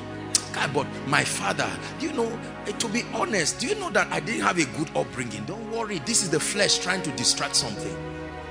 A time will come, your flesh will be frustrated. It will give up. It's one of the benefits of fasting. The flesh is empowered by the health of your body. It takes advantage of food. So when food is minimal, it alters the interruption of the flesh. Yes, sir, it does. Ultimately leading to boosting your faith, but that's how it works. And you sit down. Lord, there has to be a way. And the Lord sits down and says, but you know you have 100,000. And then a scripture just opens up. And now this is God, the spirit of wisdom coming to you now. And looks at it and says, except a corn falls in the ground. And the Lord can speak to you and say, that 100,000, that is your last money. I'm not saying do it. Go and sow it. You are not doing donation. Just thinking about it, and you carry yourself as if you are going to go and die and sow it somewhere. The moment you do that, the same spirit that spoke to you now goes to your uncle who doesn't like you and say, remember, I've been telling you, you will bless somebody. It's time now. It's Janet. It's this person. And then your uncle calls you wisdom justified by her children, and you are surprised. And God says, keep trusting me like this for your life. And then you sit down and you find out. Let me tell you how God forces the spirit of wisdom to work in you. Sometimes he will close the door of any physical helper in your life. Pain is a very good way of activating wisdom. Some of us, until you go through certain levels of pain, wisdom will never work in your life. It's not all pain that is demonic. Hear what I'm telling you.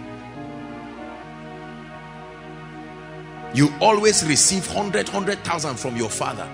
So every time they are saying the wisdom of God, you say yes. But what you mean is the money is coming. And then your father says, well, I had a dream and I didn't see myself giving you money for 5 months. Say, what are you saying? Say, exactly that. A voice spoke to me, and that's the voice that has been speaking to me, that I got rich, that you are benefiting from. The same voice said I should leave you alone. You may insult and get angry, but after 2 weeks, you sit down and in your anger, you frown, and then you just open a scripture anyhow. Lord, help me. And then you just see. Takes you to the story of the widow in Zarephath. What did she do? You have been reading it because your stomach is full. Now you read it with your stomach empty. Then shall thy light break forth, and you see something you never saw. God commanded a woman, but she was not aware she was commanded.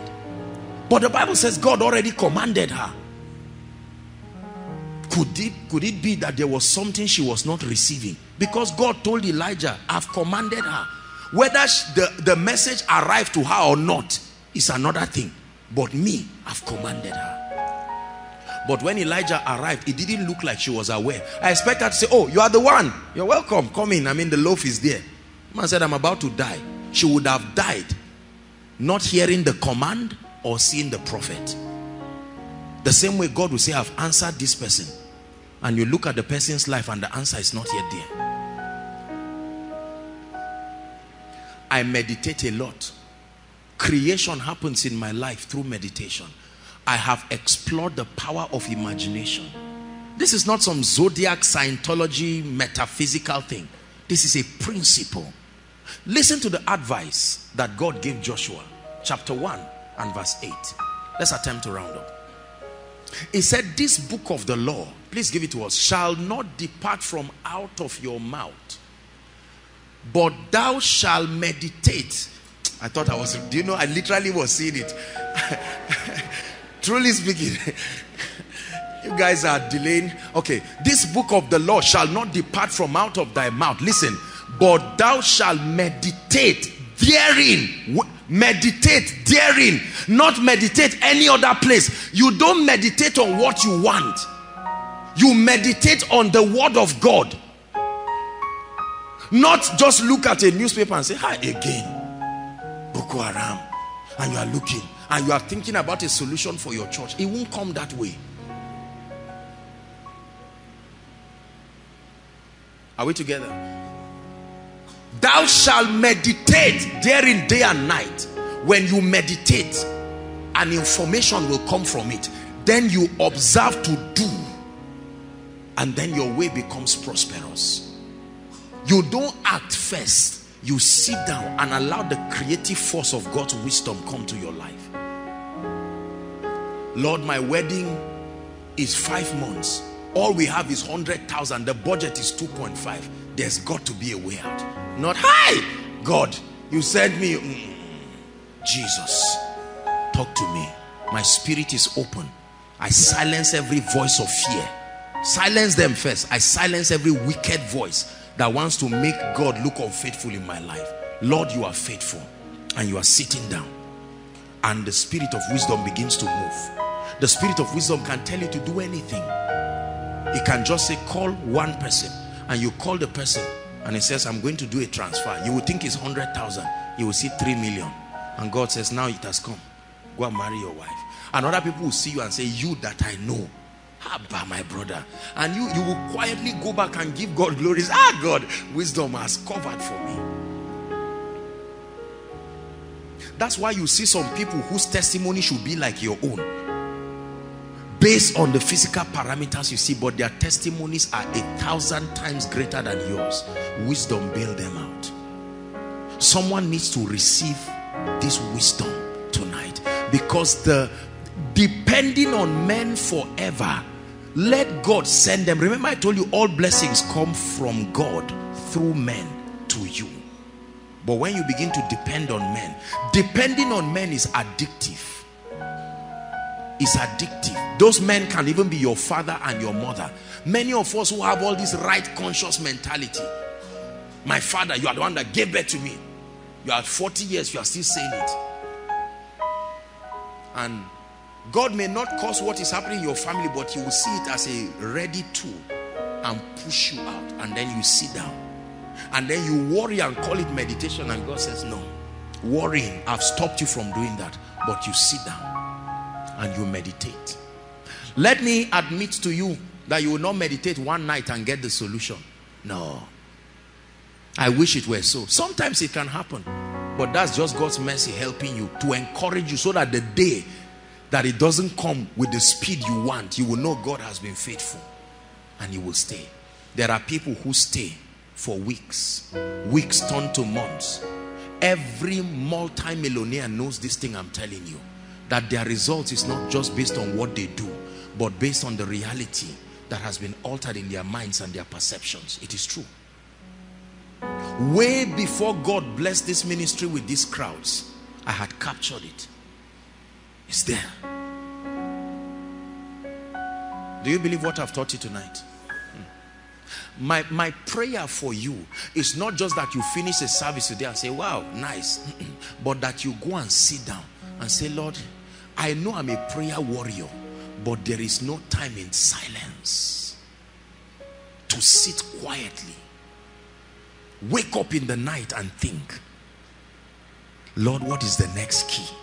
What is the next step? There are bills before me. What is the next step? this is the dimension we must step into as a ministry. There has to be a way out. Don't say there is no way. Don't join Satan. Saying there is no way is calling God a liar. You open scripture. No, there is a way. Light me, Lord. Light me, Lord. Light me, Lord. Like a candle. Light me, Lord. Light me, Lord. Light me, Lord. Like a candle. Light me, Lord. Light me, Lord. Light me, Lord. Like a candle. Light me, Lord. Light me, Lord. Light me, Lord. Like a candle. Light me, Lord. Light me, Lord. Light my life. Like a candle. Light me, Lord. Light me, Lord. Light me, Lord. Listen. This thing I've taught you is the secret for the hand of God upon your life financially. You will sit down and do business after business and business after business and be shocked that the result will be the same. Because out of the abundance of the heart, what have you incubated in your spirit and your mind? It's not about doing things. You tell people these things, they never listen. Because most people think men of God know nothing about finances. And people run around looking for all kinds of, give me money, let me do this. And God says one thing is needful. Settle down first. Apostle, what do you think I can do to prosper? Sit down. No, my blood is hot. Calm down. And the breath of the Spirit will just light that bulb, and you stand up circumspectly, and with little effort the Lord will create a wonder out of your life. Hear what I'm saying. Write the challenges. Let me give you an assignment. Go and write out all the challenges that you are trusting God for, and sit with a clean sheet of paper and your Bible and worship, and just keep looking at them. Let me teach you this in conclusion. Am I free to teach you? Look at me. Pray in tongues for 1 minute. Pray in tongues for 1 minute. Light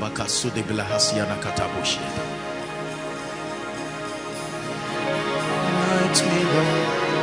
Light me, Lord. Light me, Lord. Like a candle. Light me, Lord. Light me, Lord. Light me, Lord. Hallelujah. Hallelujah. Let me teach you something. Jesus was teaching, and he said the eye is the light of the body. Listen carefully. Please listen. The eye is the light of the body. Do you know what Jesus was saying? I hope you know Jesus was not teaching a parable. Go and Google the parables of Jesus. You don't see that story as a parable.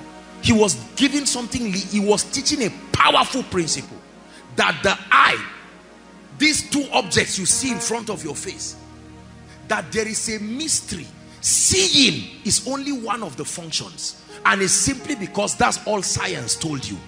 There is a system of transporting realities to and from the realm of the spirit that only your eyes. That's why God healed every blind person he saw. There was no blind person that passed Jesus that was not healed. There were other cripples that he left them, but he was violent on blindness. There is a relationship between your eyes and your destiny. Listen, Paul became blinded by the glory of God, but God had to open his spiritual eyes to be seen first before the physical one opened. Do you know why your eye closes in the night when you sleep?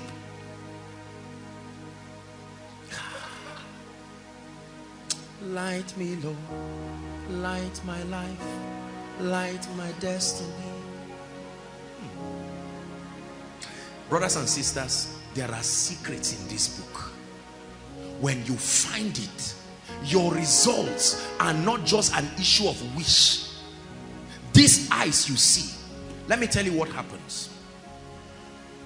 Anything the eye makes contact with consistently, the The mind, listen to me carefully. What your eyes makes contact with, it forces your mind to begin to think on that reality. Now watch this. It is not the thinking about it. It is an incubation that starts happening in the realm of the spirit. Now the Holy Ghost knows the solution. Are we together now? You meditate not just by closing your eyes alone, because sometimes you close the physical eyes but you are still seeing. Are we together now? And so that's the reason why you pray well in the night, because there are few distractions. Your eye is seeing but you just see black and white. This color sometimes can create noise. It is an enemy to meditation. Are we together? Go and close a room and sit quietly and play worship and see what happens to you. Where you are not seeing the speaker. NEPA took light and you are using your phone to worship, and you pray they don't bring light because it's doing something to you. This eye is a transmitter.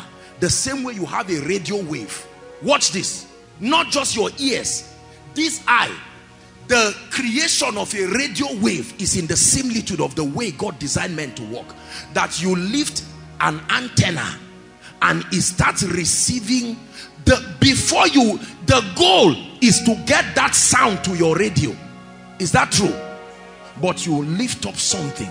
That something is your eyes. That when you begin to make contact with the word of God, I don't mean reading it, just looking. Open thou my eyes that I may behold wondrous things. What did David know?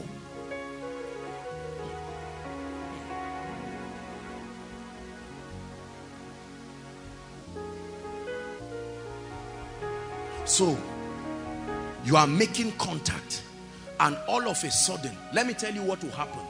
Very soon your eyes will stop seeing. You are looking but you are no longer seeing. Your mind is what takes over. Have you seen that happen? That you are reading something and for hours you keep reading the same line. You can't move forward. That's because something more superior than your reading is distracting you. In that case, worrying.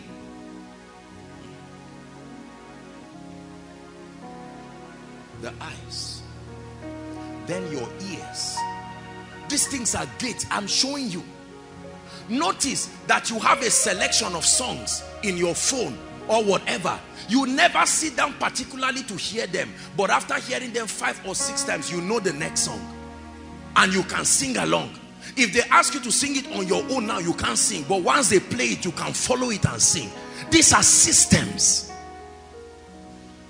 The eyes is a very deep and dangerous mystery. Yes. He told the man at Gate Beautiful, look at us. Use your eyes. I'm about to talk to you. I thought you said, give me your ears. He said, look at us steadfastly. And he looked at them and he said, now you are seeing. What was the requirement of Elijah receiving from Elijah? Not if you can hear me. If you can. Was he not looking at him? This is your Bible. I'm not reading an occult book. This is your Bible. When Jesus was levitating to heaven, the Bible says they kept looking at him. Their eyes stayed on him until the clouds received him. And something happened to them. Could it be that the only thing you have been doing with your eyes is to just look around? No. That's why you don't remember the faces of blind people, because you cannot see their eyes.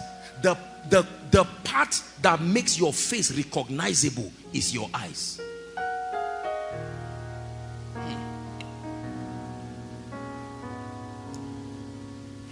Let's pray. Light me, Lord. Light me, Lord. Light me, Lord. Like a candle. Light me, Lord. Light me, Lord. Light me, Lord. Like a candle. Light me, Lord. Light me, Lord. Light my life. Like a candle. Light me, Lord. Light me, Lord. Light me, Lord. Like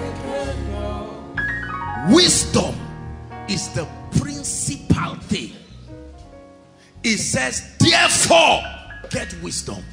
The Bible says, doth not wisdom cry?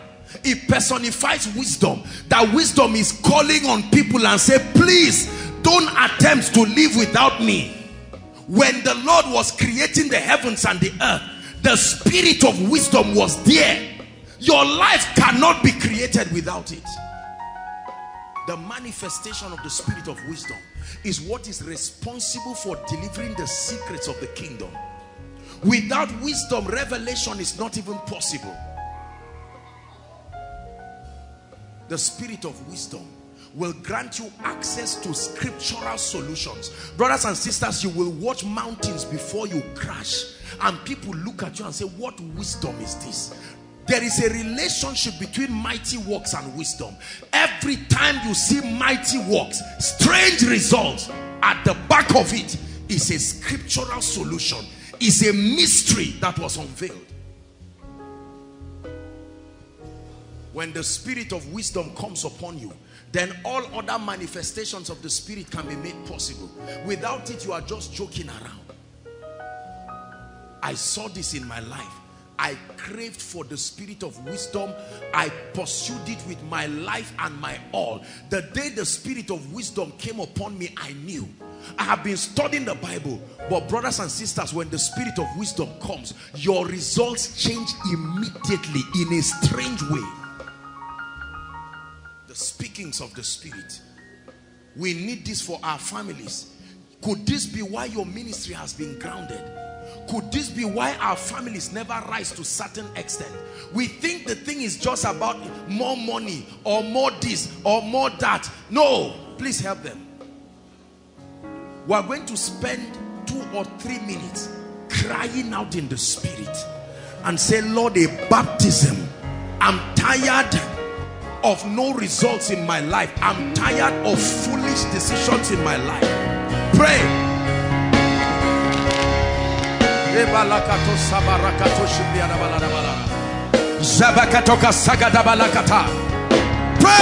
and let the spirit of wisdom come upon you.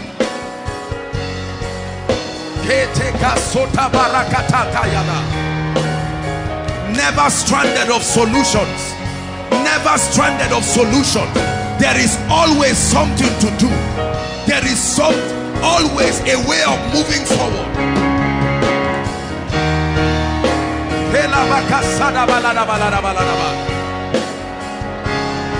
Pray.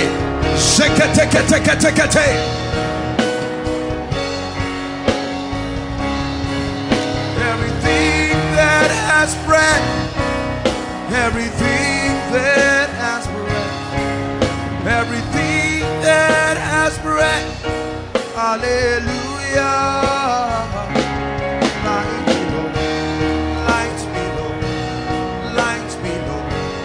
Like a candle, lights me low, lights my life. Hallelujah. Say after me, in the name of Jesus. Say it again, in the name of Jesus. I receive a baptism of the spirit of wisdom. I receive the grace to manifest supernatural solutions over every challenge of my life. Lift your voice and pray. There is an answer. There has to be an answer. There is an answer. There is an answer.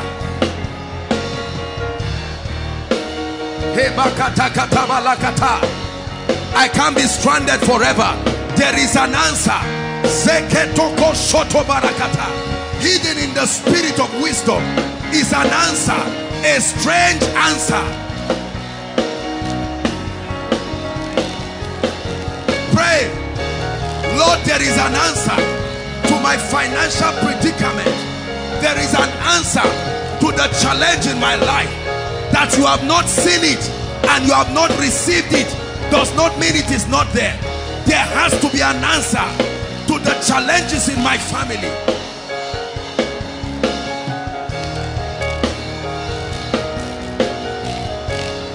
Hallelujah. Say, in the name of Jesus, I I receive a strategy. Say it in the name of Jesus. I receive the strategy out of confusion, out of pain, out of tragedy. Lift your voice and begin to pray. There has to be a strategy. He made his ways known to Moses by the spirit of wisdom.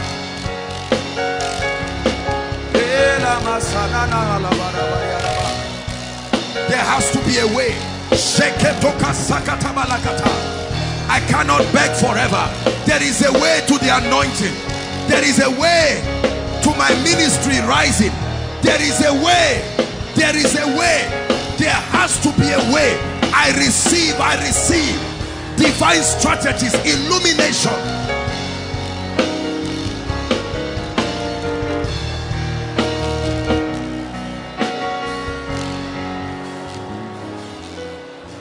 You move mountains, you cause walls to fall with your power. You perform miracles.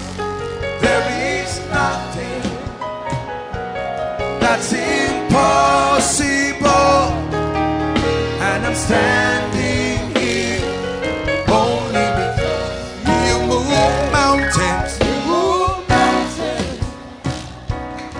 Cause walls to fall with your power. You perform miracles. There is nothing that's impossible. And we're standing here only because you made a way. Hallelujah. Listen, let me give us one more prayer. By the grace of God, we are a people of prayer. Most of the churches and the body of believers within this region are a people who have received the spirit of prayer and supplication, but we lack the grace for creativity. We lack the grace for imagination, the breath of the spirit upon your mind. I'd like you to pray and say, Lord, grant me the grace to meditate, the grace to birth solutions from the realm of the spirit, the grace to use my mind to allow the Holy Ghost to breathe upon my mind. Are you praying?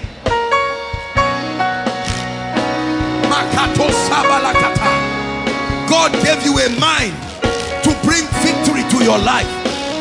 He gave you a mind not just to watch things happen. Believe me, the solution is locked up within you.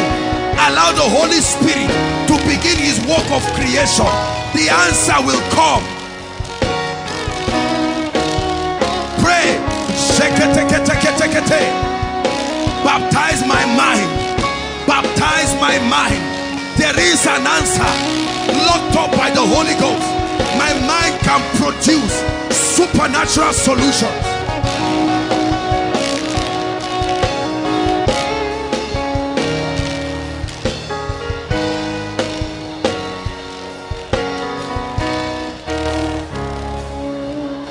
Hallelujah. Listen, the worst condition of a man is madness. In my opinion, the worst condition of a man is madness, where the devil has hijacked your capacity to create. This is how companies come into being. This is how churches increase and expand. This is how business corporations rise. This is how individuals rise. They can stay with the Holy Ghost and say there's got to be a way, and they stay there and stay there until something comes from heaven, and they run with it, and the vision speaks in the end, and their lives look miraculous. There is no mystery behind it. It's the sacrifice of meditation.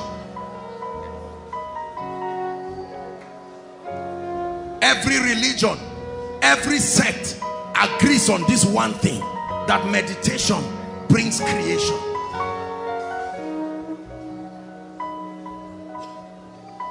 Hallelujah. Lord, May my mind be a channel for strategies to come from heaven. Lift your voice and pray. May my mind be a channel. You didn't give me a mind just to gossip and loiter around. Stop all this moving up and down and sit down. Sit down with the Holy Ghost. Sit down. Let him breathe upon your eyes. Let him breathe upon your ears. Let him breathe upon your mind. And my brother, my sister, your life will change in a way that will surprise you. It's a guarantee that I give you. The hidden wisdom that the princes did not know. Hallelujah. The Bible says, for as he thinketh in his heart, so is he. So God used that strategy and slew the lamb from the foundations of the earth. So there was no problem to it manifesting, because it had been a reality. The plan of salvation. God to come, let us build a city. It is a carry blocks. He said, sit down, let's build a city. And they gave access to demon spirits to begin to brood on their creativity. They saw it happening. And the Bible says in chapter 11 from verse 5 that God came down. They had not started building, but the Bible says God came down to see the city which the Son of Man had builded. They had finished it.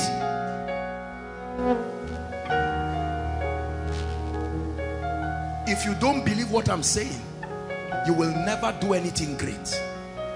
This is it. The Spirit of God with the raw material of your mind. Not business, not job. Stay with you. Wisdom is not just a psychological attribute. There is a manifestation of the Holy Spirit, that the Holy Spirit can find expression in the life of a man and a people as wisdom. Isaiah 11 and verse 12, verse 1, to put it in context.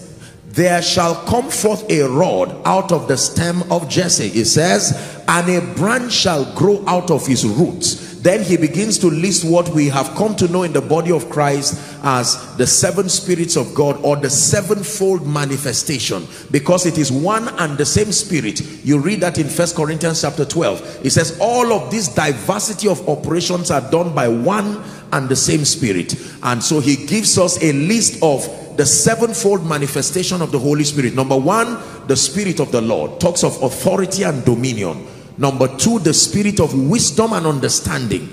Number three, the spirit of counsel and might. Then number four, the spirit of knowledge and of the fear of the Lord. But now we are discussing the spirit of wisdom. In Ephesians chapter 1, Paul was mentoring the church in Ephesus, part of his apostolic ministry. Let's go to verse 17. In Ephesians chapter 1 from verse 17, Paul began to pray. And here was the content of his prayer: that the God of our Lord Jesus Christ, even the Father of glory, may give unto you the spirit of wisdom. So immediately we see that the spirit of wisdom is given. It is not something that dimension of wisdom is not something you learn. It's not something you fish out from the earth. It is given. Are we together? Write this down, please. There is a manifestation of the Holy Spirit upon the life of a believer as the spirit of wisdom. The Holy Spirit can manifest in the life of a believer as the spirit. Wisdom is the secret behind the exploits of men in this kingdom. Wisdom, the secret behind the exploits of men.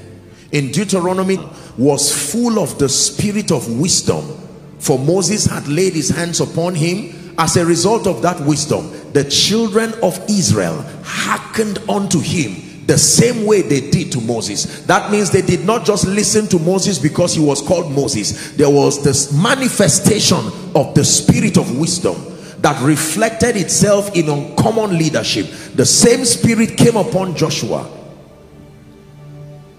Psalms 119 from verse 98 to 100.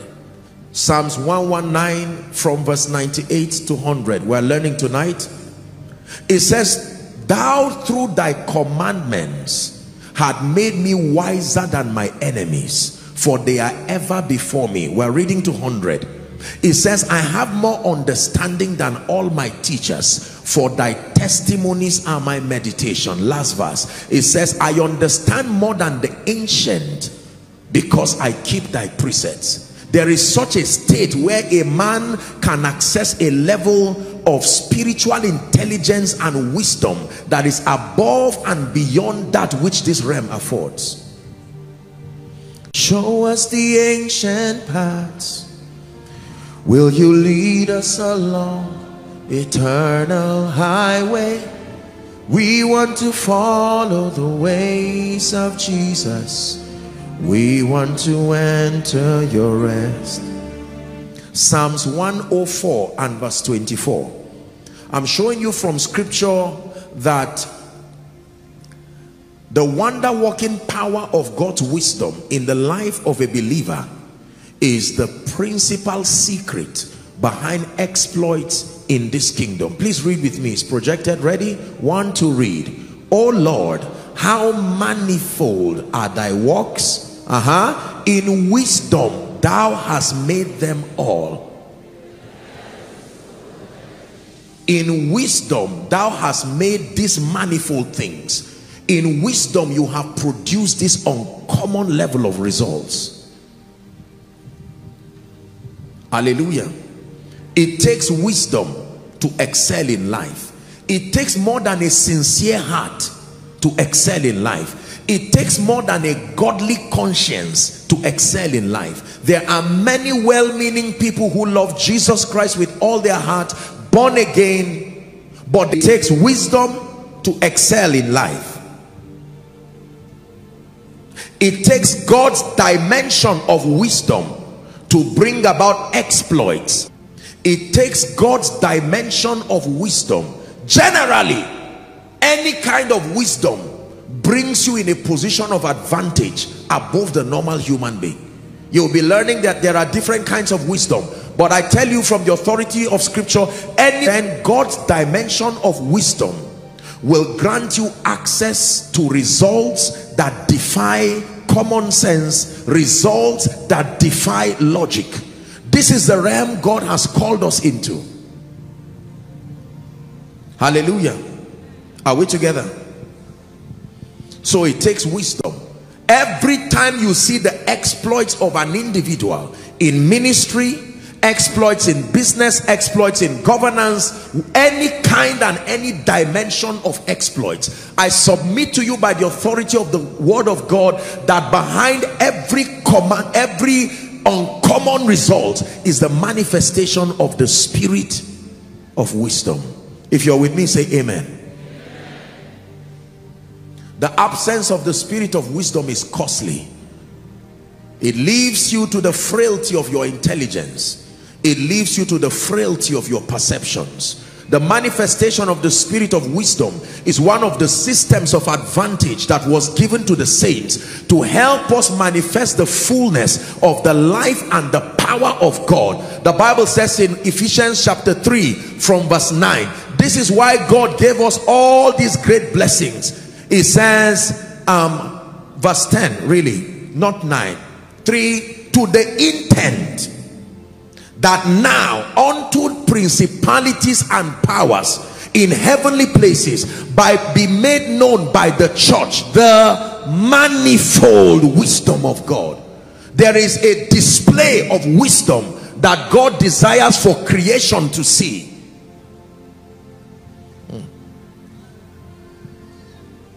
What then is wisdom? Please write this down. Those following online, following from whatever TV station, just make sure that you have your note or you have something to just write or pen down this information. They are valuable. The Bible says they are life to those who find them and health to their flesh. What is wisdom? I'll first give you the dictionary definition of wisdom, and then we'll explore our definition based on scripture. The dictionary defines wisdom as the quality of having experience, knowledge, and good judgment. So the dictionary defines wisdom as the quality of having experience, the quality of having knowledge, and the quality of having good judgment. It also refers to the ability to use your knowledge and experience to make good decisions and sound judgment. The dictionary also says that wisdom is the ability to use the knowledge that you have and the experience that you have to make good decisions and sound judgment. James chapter 3, please. Before I give you the kingdom definition of wisdom, which is an addition to these that we already have, James chapter 3 and verse 13. The Bible lets us know that there are principally 4 kinds of wisdom. There are 4 kinds of wisdom that the Bible identifies. Now, maybe psychology or some field of philosophy may come up with different angles, but we are teaching, and the reference of our teaching and spiritual communication is scripture. Are we together now? So this is by no means an attempt to downplay the intelligence of those who are authorities in the area of philosophy, but you need to understand that the basis of our communication is scripture. And so every truth that we bring is derived from the authority of scripture. It says, who is a wise man and endued with knowledge among you? Let him show out of a good conversation his works with meekness of wisdom. Right? 14. It says, but if ye have bitter envyings and strife in your heart, glory not and lie not against the truth. Verse 15. It says, there is this wisdom that descended not, this wisdom descended not from above. So there is a wisdom that does not come from above, but is earthly. Number 1, that is the first kind of wisdom that the Bible officially identifies. There is earthly wisdom. Number 2, there is sensual wisdom. I'll explain that in a moment. Number 3, there is devilish wisdom. There is earthly wisdom, sensual wisdom, devilish wisdom. Next verse. And then it says, for where envy and strife is, there is confusion and every evil work. 17. But then the last kind of wisdom, the Bible says, is the wisdom that is from above. There is earthly wisdom, sensual wisdom, devilish or demoniacal wisdom, and then there is wisdom that comes from above. Please write this down. What is earthly wisdom? Earthly wisdom talks of natural wisdom, what you call common sense, the inherent ability to recognize right or wrong. Earthly wisdom talks of natural wisdom, common sense, that sense of intuitiveness, the ability to recognize right or wrong instinctively. That is natural wisdom or earthly wisdom. Number 2, there is sensual wisdom. This has to do with your faculties of perception. This is scientific wisdom. This is philosophical wisdom. Wisdom that has come through studies, wisdom that has come through experiments. This is the second level of wisdom. It's called sensual wisdom. Scientific, philosophical, wisdom that comes through studies, wisdom that comes through experiments. And then number 3, we have devilish or demonic wisdom. What is that? A sense of superior judgment that is outsourced from your fraternity with demon spirits. There can be a sense of superior judgment, a sense of judgment that is higher than the natural man's own, but that it was outsourced through your fraternity with demon spirits. The kind of wisdom that comes through your alliance, your fraternity, and your covenant with demon spirits. And then the Bible tells us finally that we have the manifestation of wisdom that comes from above. What is that? Godly wisdom, supernatural wisdom. The wisdom that comes as an impartation by the spirit of wisdom. Godly wisdom, supernatural wisdom. Is God helping us? Let's define wisdom now from a kingdom perspective. Please write this down. Number one, wisdom is defined as the accurate application of knowledge. The accurate application of knowledge. The accurate application of knowledge. Now that ye know these things, happy are you if you do them. The accurate application of knowledge or information. Number two, wisdom is the supernatural ability, listen carefully, the supernatural ability to use the written or inspired word of God to make accurate decisions and provide solutions to life's problems. I will take it again, just be patient. The supernatural ability to use the written, both the written and inspired word of God, to make accurate decisions and to provide solutions to life's problems. This is called wisdom. It is a supernatural ability, the faculty, the fortitude, the ability to take advantage of the truths found in the written word and the inspired word that comes through the spirit, that it helps you to make accurate decisions, and then by it you provide supernatural solutions to life's problems. This is called wisdom. Wisdom is related to advancement. Wisdom is related to wealth. Wisdom is related to exploits. This is very important. The Bible lets us know that a man can be alive and yet lack wisdom. That means the same way a doctor can diagnose a patient and say you have deficiency of calcium. You are alive, you are not dead, you are still alive, but there is deficiency of calcium, deficiency of magnesium, and that component is in a drug or some kind of treatment given to you, and as you swallow those pills, you are taking into your system the magnesium or the calcium that you do not have.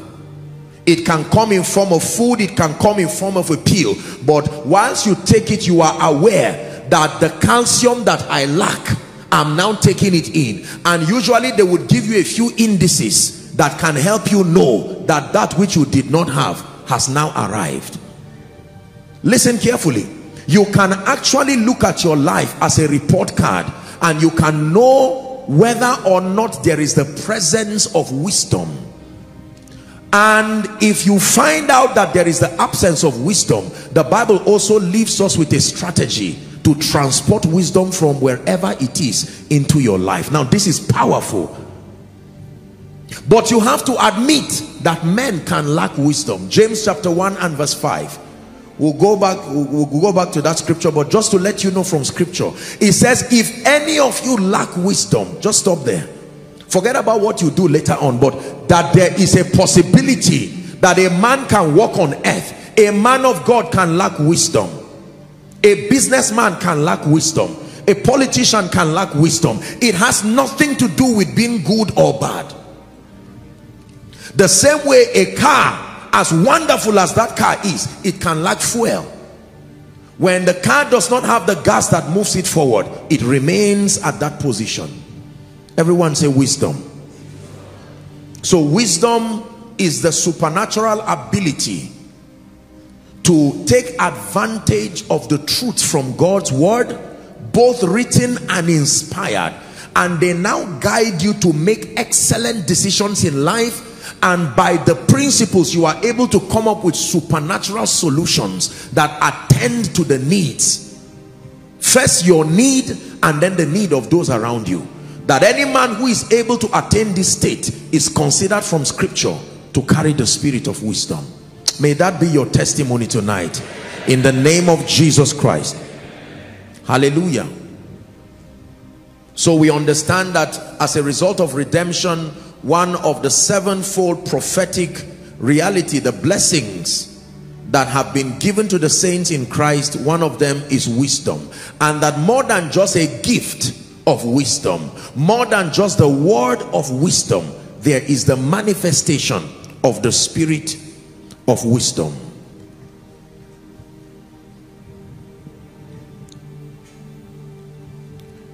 How to access wisdom?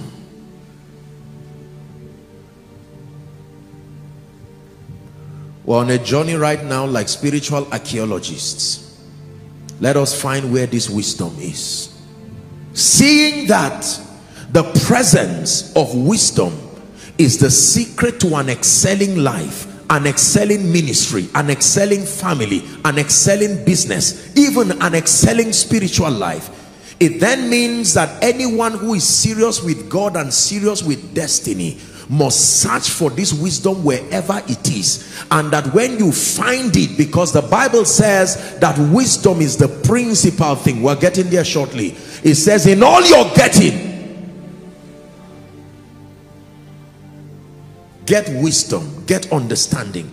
It said, exalt her and she shall promote you. She will put an ornament, a crown of glory upon your head when thou dost embrace her. Look at wisdom speaking to you. It says, by me kings reign and princes decree justice. With me are riches, wealth and honor, yea, durable riches and righteousness. That those who seek me early, those who love me, they will find me. There is timing to the pursuit of wisdom.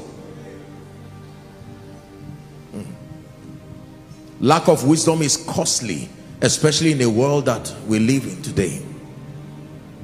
Follow me please to the book of Job. Job 28.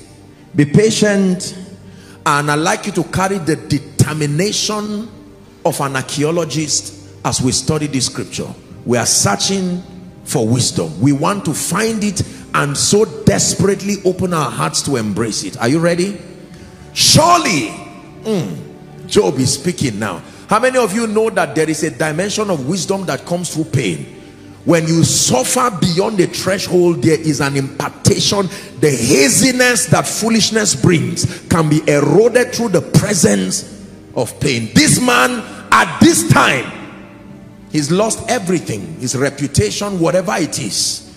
Sometimes you just need to lose all these things. The prodigal son, provided he had supplies, his wisdom began to diminish until he got to a point where he was feeding with the swine. The Bible never said the Holy Ghost spoke to him. The Bible said he came to himself. Look, the kind of wisdom that came out of that pain.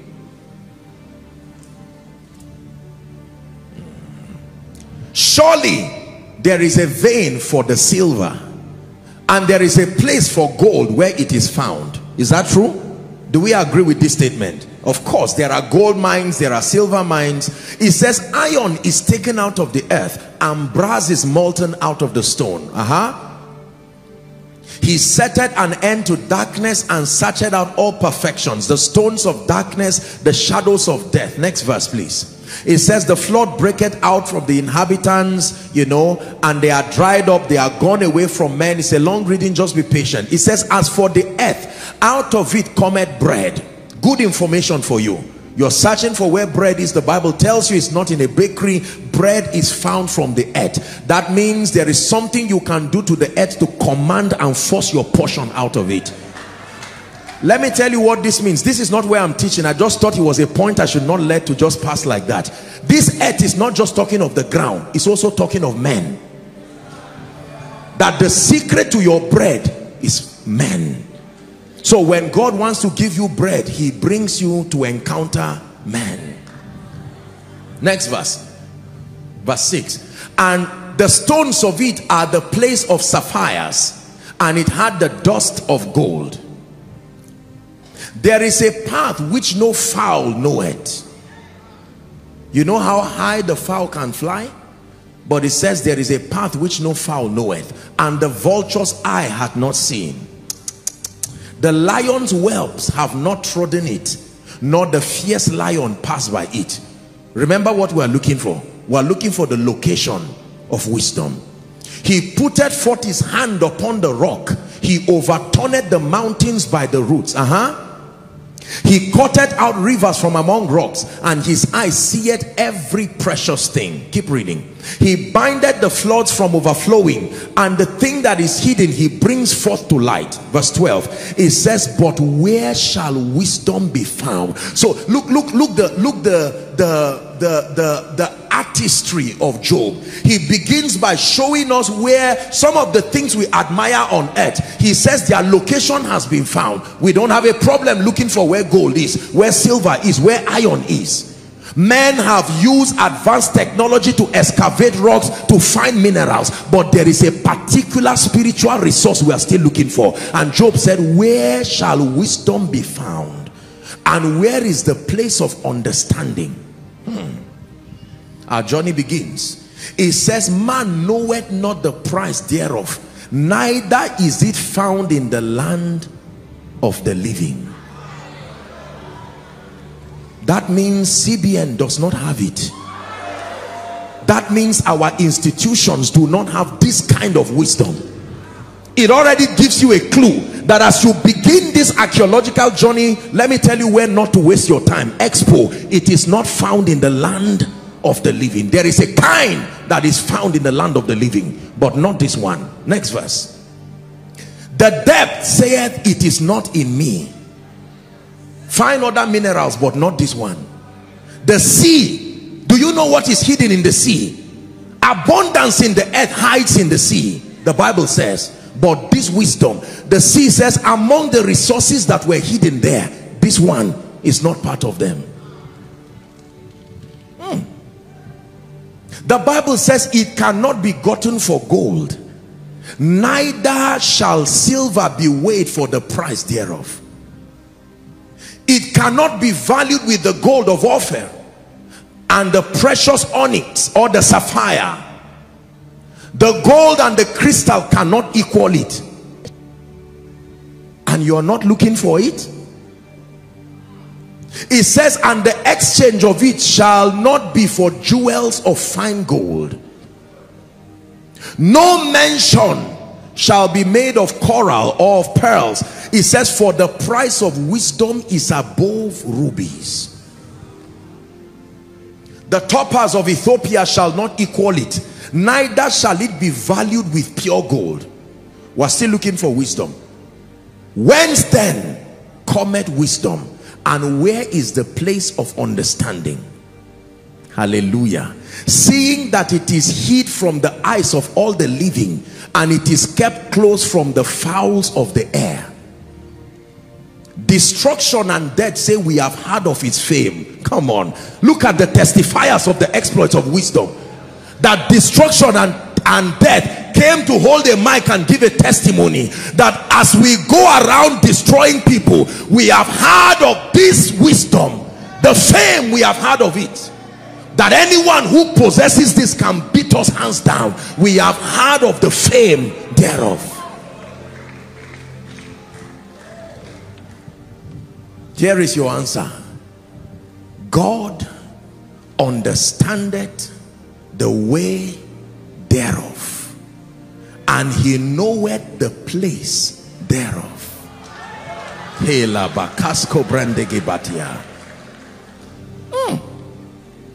So after confusing us and leading us from pillar to post, he now tells us that, listen, there is no archangel that holds this wisdom. That God, only God knows the way of wisdom, and he is the exclusive custodian of this priceless commodity. The wisdom that comes from above. The wisdom that comes from above. Please pay attention. I have seen people who carry in bodily form the spirit of wisdom. I have seen people manifest natural wisdom. I have seen people manifest scientific and philosophical wisdom with the various degrees of results that support the kind of wisdom they carry. I have also seen people access demonic wisdom, but I have seen a few people, and I'm glad that this happened in my lifetime, people who access superior levels of wisdom. Many years ago, as the Lord was preparing me for ministry, I listened to Pat Robertson, the founder of 700 Club, CBN, and he said as a young man, when he was about to start ministry, he prayed for three things. He said, Lord, give me wisdom. Number two, give me favor. Number three, give me the anointing of the Holy Ghost. I wrote it down quickly, and I prayed the same prayer too. I said, Lord, I don't trust this my head, I don't trust what I know, give me wisdom. Number two, give me favor. And number three, give me the anointing of the Holy Spirit. And then the Holy Ghost spoke to me. He said, follow them who through faith and patience have obtained the promise. The proof of passion is pursuit. And I began that journey aware of the many shades of ignorance and lack of wisdom in my life. I admitted the fact that if this kind of wisdom cannot be found automatically, or just because you have answered the call of God you have it automatically. I don't mean to insult your pedigree, but I present to you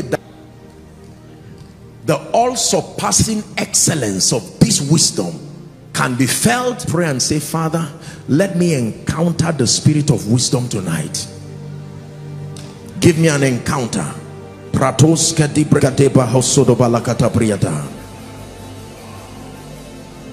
This wisdom can only be found in God. Only be found in God.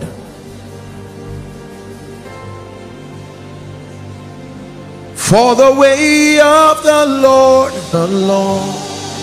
I'm tired of my current results, oh God. For the way of the Lord is the way of wisdom. I choose the way of... I want to show you, you see, everything that comes from God, even though it is a gift, it has conditions. In the cheapest and the greatest gift, in as much as it is a gift, Romans chapter 8 from verse 10, from verse 8 down to 12 tells us that there is a condition. In fact, many conditions. At a personal level, the condition is that you believe with your heart, confess with your mouth the Lord Jesus, and then you are saved. It says, for with the heart man confesses, with the heart man believes unto righteousness, and with the mouth confession is made unto salvation. Is that true? And then when you go down to, I think, verse 15, it begins to say, even this man you see, how shall they... Go to verse 14 please. It says, how shall they call on him whom they have not believed? So believing is the key to calling on him. And how shall they believe if they have not heard? Hearing is the key to believing. And how shall they hear without a preacher? So a preacher is the key to hearing, not just the word of God. A preacher is the key to hearing. I am the voice, he is the word, but I am the voice that cries. And then next verse says, how shall they preach except they be sent? So you are sent to preach. You preach, they hear. They hear, they believe. They believe, they call upon God. They call upon him, they receive salvation. This is how it works according to scripture.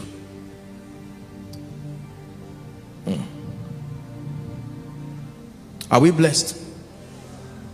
There are conditions to access the spirit of wisdom. Number one. Now, please look up. Let me just teach you something before we delve into this. The character of scripture to hide spiritual possibilities in the life and the stories of men.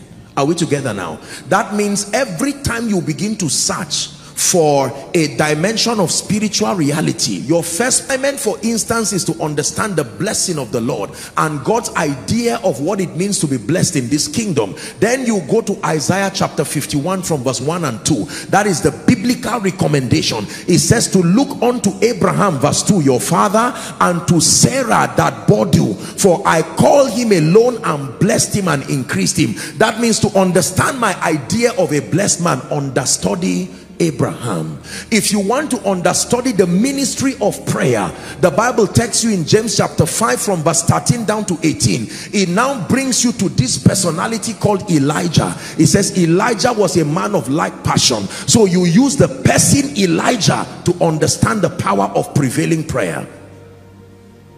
Are we together now? If you seek encounters and you want to understand the protocol to a spiritual encounter, the Bible tells us that the personality, the go-to personality, is this man called Jacob. In chapter 28 of Genesis, chapter 32 of Genesis, then chapter 24 of Psalms, this is the generation of them that seek thee, that seek thy face, O Jacob. King James says, but the original translation says, O God of Jacob. So God recommends the encounter of Jacob as the protocol for finding him. Are we learning now? Yes. You don't blindly begin to search for truths just like that. They are personified. If you are learning favor, you want to see the power of God's deliverance, that God is able to deliver men. The nation of Israel from Egypt is the classic expression of deliverance. So you understudy, what did they do? Number one, they were in captivity. How did God help them? He brought a man, trained that man. Are we together now? By signs and wonders, he brought them out through his mighty hands.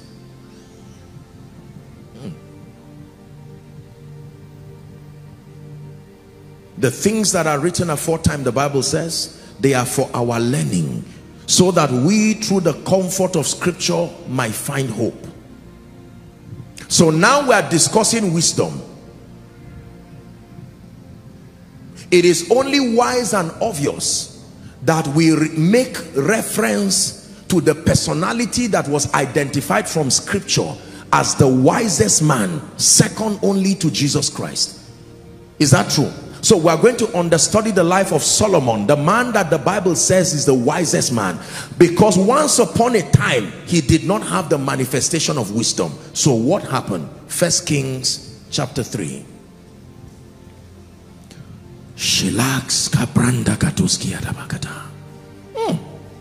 Verse 3.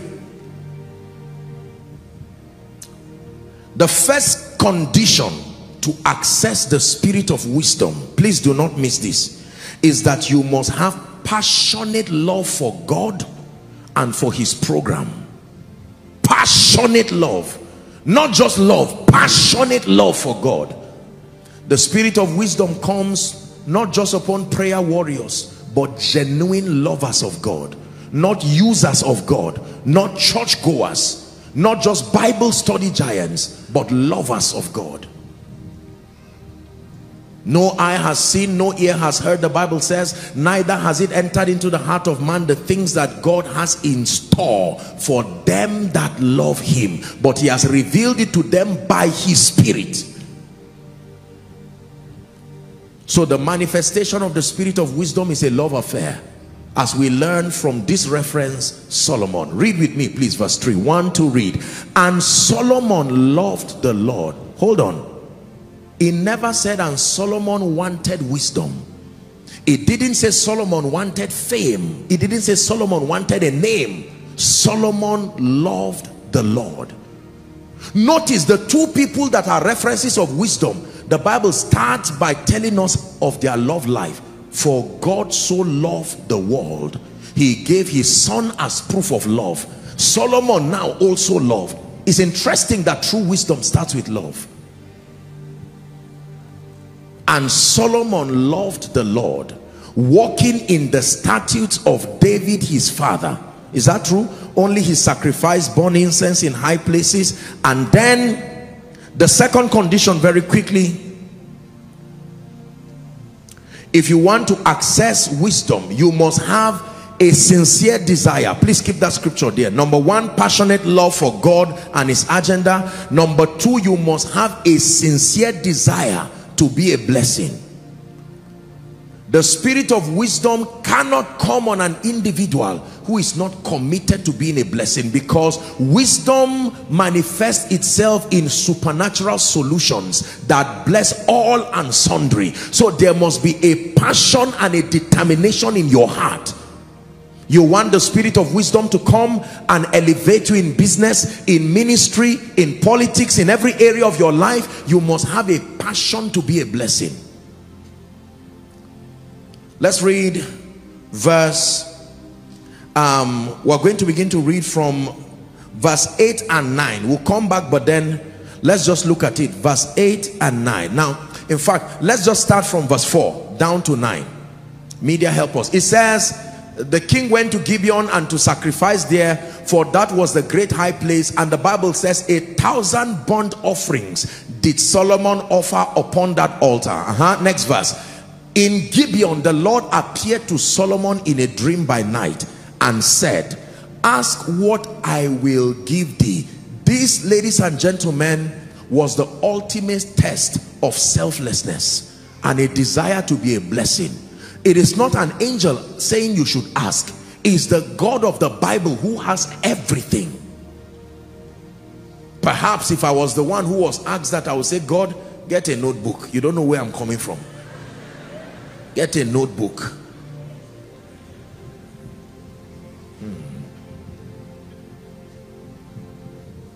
The Lord said, ask what I shall give thee. Verse 6. And Solomon said, hallelujah. Look at the expression of selflessness, the determination to be a blessing. Thou hast showed unto thy servant David my father great mercy, according as he walked before thee in truth and in righteousness, in uprightness of heart with thee, and thou hast kept for him this great kindness, that thou hast given him a son to sit on his throne as it is this day. So he's talking about rulership. And now, O Lord my God, thou hast made thy servant king instead of my father David, and I am but a little child. This man knows what to do with God. There is a language that when you use with God, you are ready to receive something from him.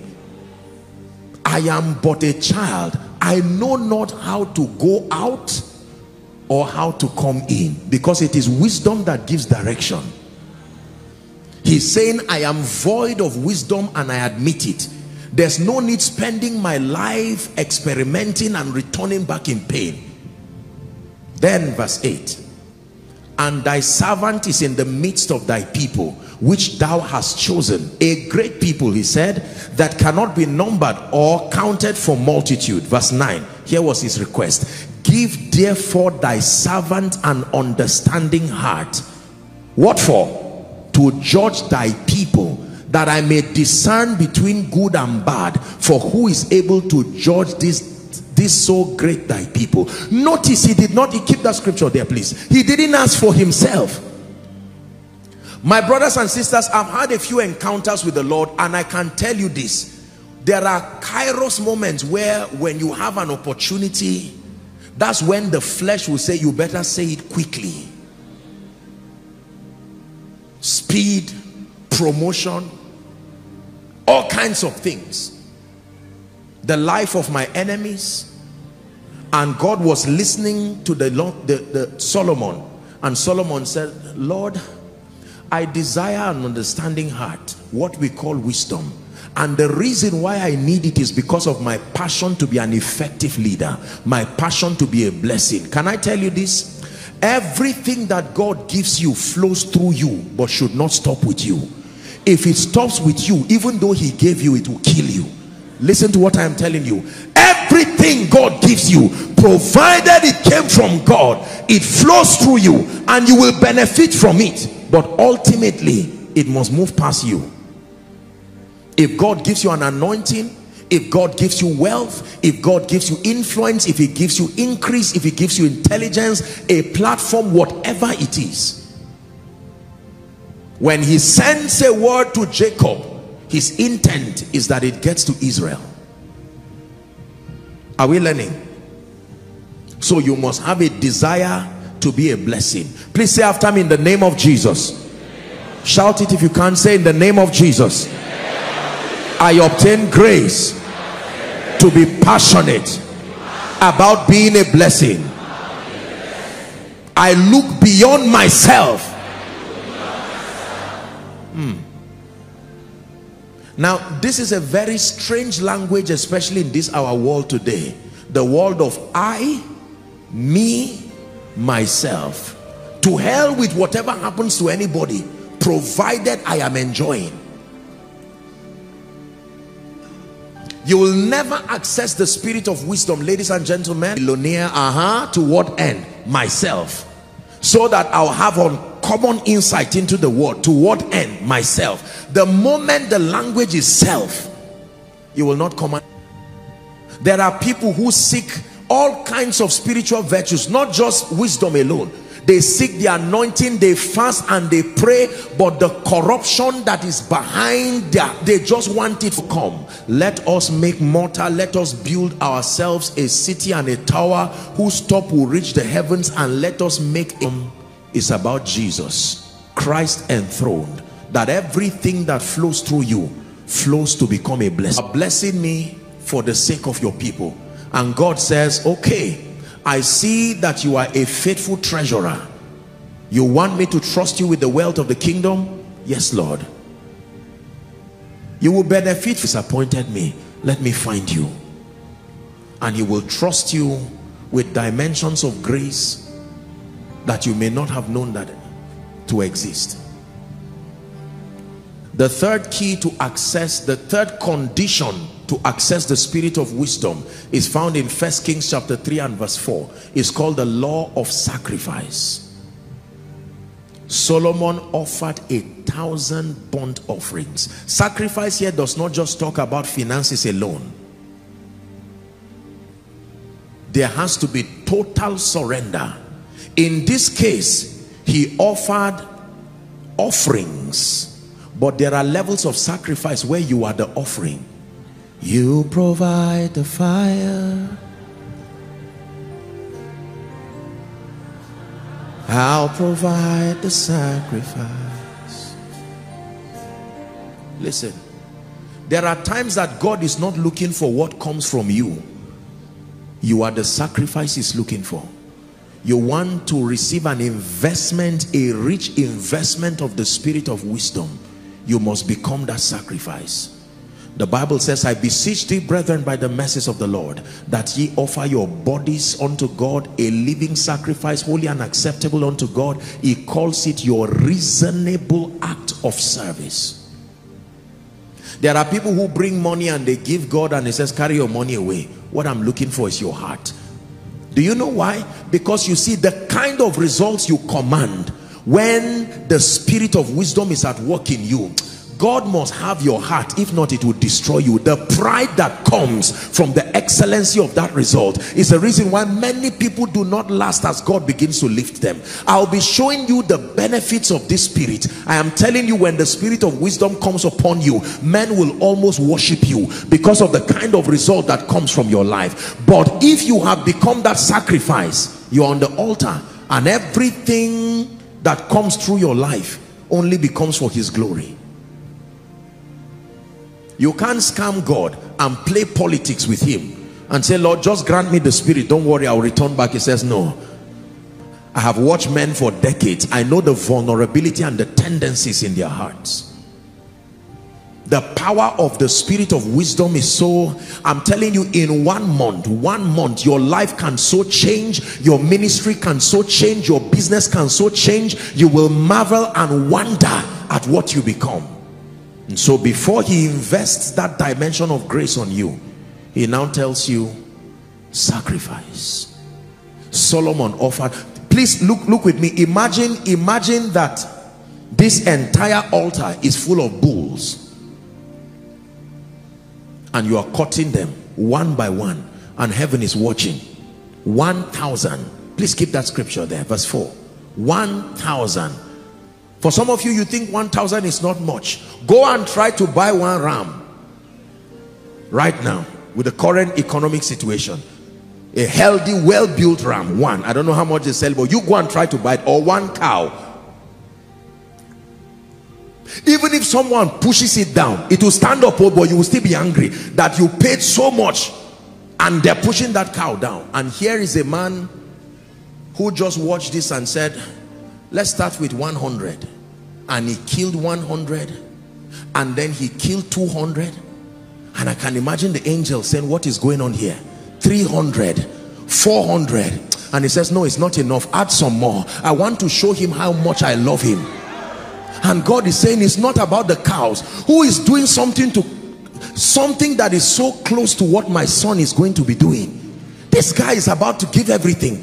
800 cows or rams, 850, 900, 950. And he still said, let's add some more. And he said, angel, stay back, you don't need to go, I will go myself. This kind of sacrifice. Can I tell you this? There are sacrifices, both financial and otherwise, that are representations of your passion and seriousness with God. When you commit yourself to those levels of deep sacrifices, you open yourself for encounters. Do you know there is a level of sacrifice that automatically becomes a covenant? Psalm 50 verse 5. Give it to us, please. Let me show you from scripture. It is not a covenant that you enter willfully. It says, gather my saints together unto me, those that have made a covenant with me. How? There is a level of passion and hunger. God sees you giving so much for the kingdom, and he says, you are doing this for me. God sees you promoting the kingdom in ways that you are going out of your way like a madman. There was something Solomon understood, and the Bible says that night, not the next day, God came to him and said, you are calling me. Solomon said, did I call you? He says, your sacrifice. There are many of you, your hearts, you have not given anything in your life that has touched the heart of God to really command his presence. This is not coercion in any way to inconvenience you, but it's the truth. Can I tell you this? Behind the uncommon people you see God using world over today, there is a dimension of sacrifice. You know, most times when people see God using an individual marvelously, people begin to think it's just luck, or you are lucky, or you were fortunate to just find someone who laid hands on you. My brothers and my sisters, behind every story of genuine lasting exploit is blood dripping on the altar, a testament of sacrifice. You want to access the spirit of wisdom, God must vet you until you die.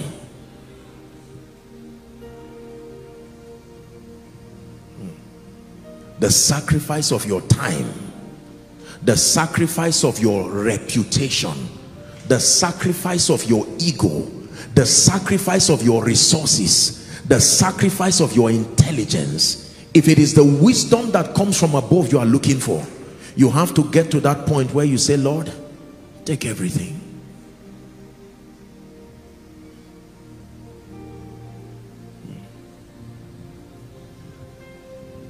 Ask anybody you admire. Ask anybody who manifests on common dimensions of results. There is a sacrifice component as the condition that brought either the anointing or the wisdom of the Spirit. Are we together?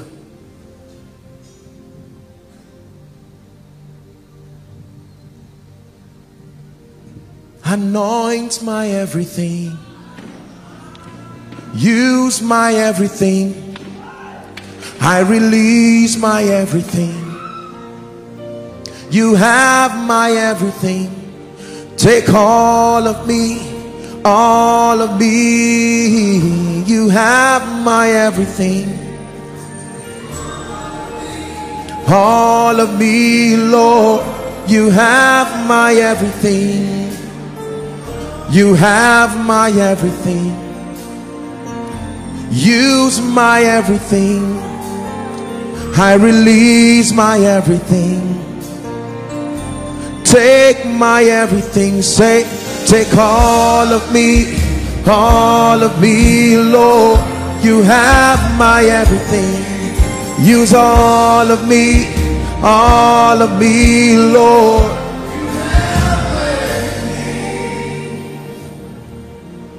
Sacrifice. Listen, you know you have given all when there is nothing left again. Abraham, take thy son, thy only son whom thou lovest. Take your reputation, the only one that you spent 30 years building, take it to a mountain. Take your resources, the one that you pride on. Oh, it is by my strength that I'm a millionaire. By my strength I'm a billionaire. Look what my intelligence has given me. And God says, if it's business you want to do with me, let me show you how we do business in this kingdom. I do not come to people who are strong. When my strength finds strength, it goes back. It waits until you are empty.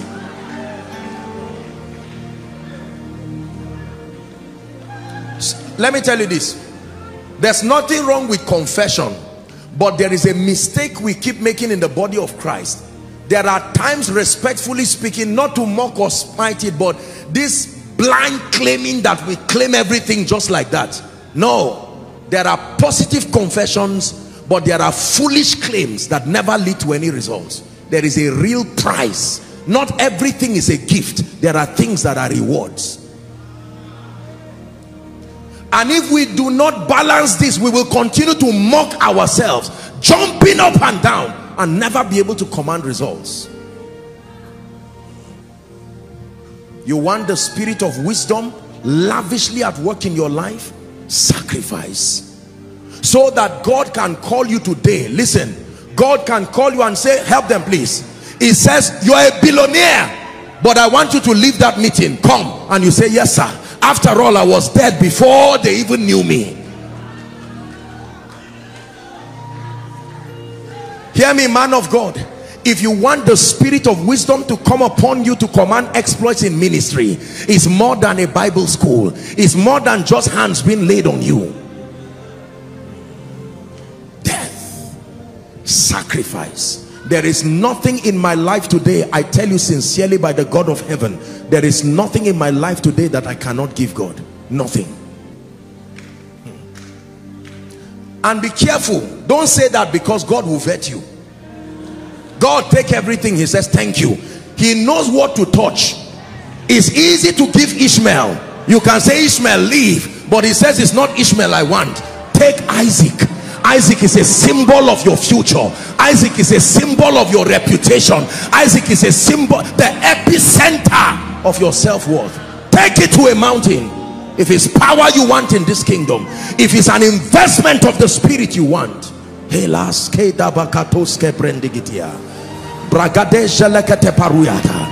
one is not something you claim. This one is a cup you drink and a baptism you are baptized into. You want the spirit of wisdom to be at work in you, the grace that subdues systems and structures, dominion at a level and a frequency that dumbfounds principalities and powers. This one comes from above.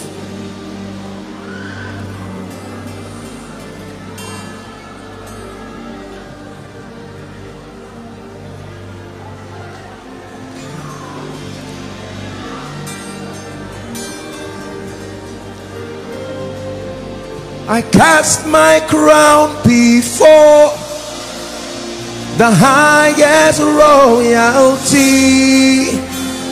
I am undone before your glorious majesty.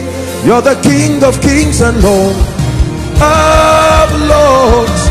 You are the King of kings. You are the Lord.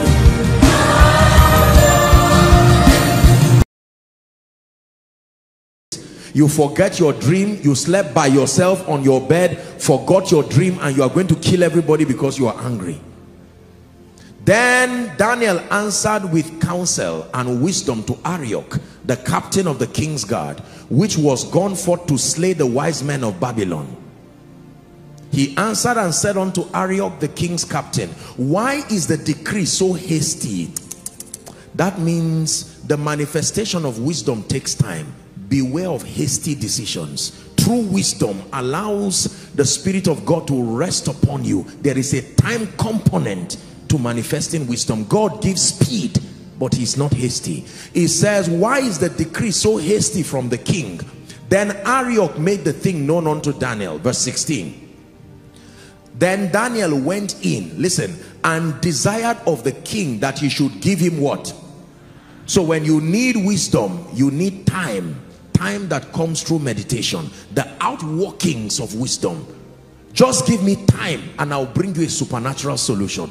Even though the spirit of wisdom is upon me, he does not walk carelessly. He walks with time. And that time is spent in meditation. Now watch this. He said that he should give him time and that he would show the king the interpretation.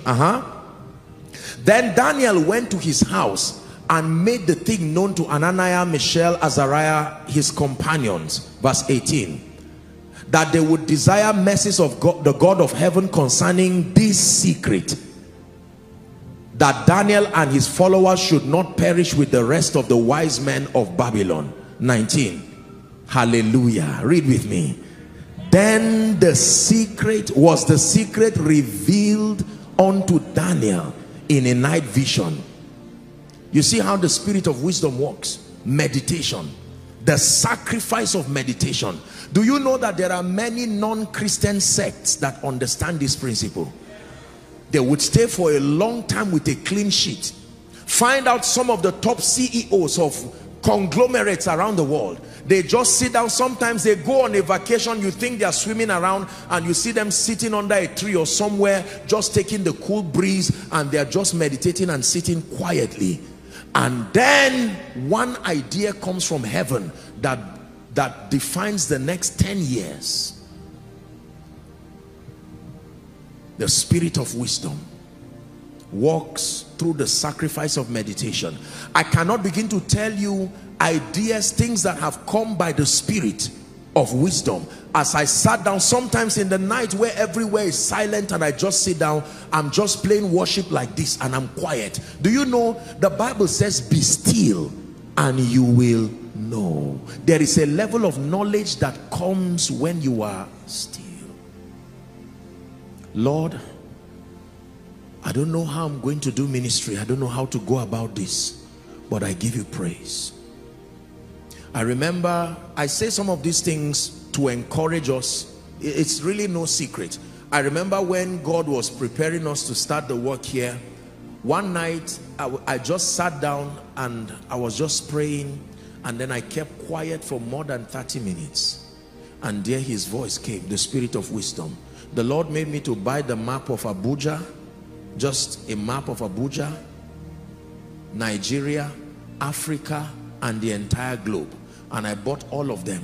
And he said I should lay my hands and begin to pray and speak over it and speak over the territory. Divine strategies by the spirit of wisdom. And with that childlike behavior, you ask the forces over this territory what happened. A territory does not just open because you have something to say. There are controlling powers, but one manifestation of the spirit of wisdom can help to keep them where they belong. This is not in an arrogant sense. Some of you did not inquire from the spirit of wisdom. You went alone to start business. You had capital and all you did was to open a shop. Don't feel bad, that's why you are here. And you just gathered goods and sat down there. And he said, no. Do you not know? Let me tell you how the spirit of wisdom comes. It comes largely through scripture. You are sitting down wondering, why is my business not growing? For instance, Lord, why is this not? Write all the problems and then keep them before the Lord. Writing down the problems is proof that you expect an answer. Lord, I will wait. Speak to me. And one by one his voice will start coming. How am I going to raise 1 billion, 10 billion for this project? And all that I have in my account, home and abroad, is 500,000. And the Holy Ghost comes with the spirit of wisdom. You don't need 10 billion. You only need men. Because money hides in men. So don't think you cannot start the project because of money. Relationships are cheaper.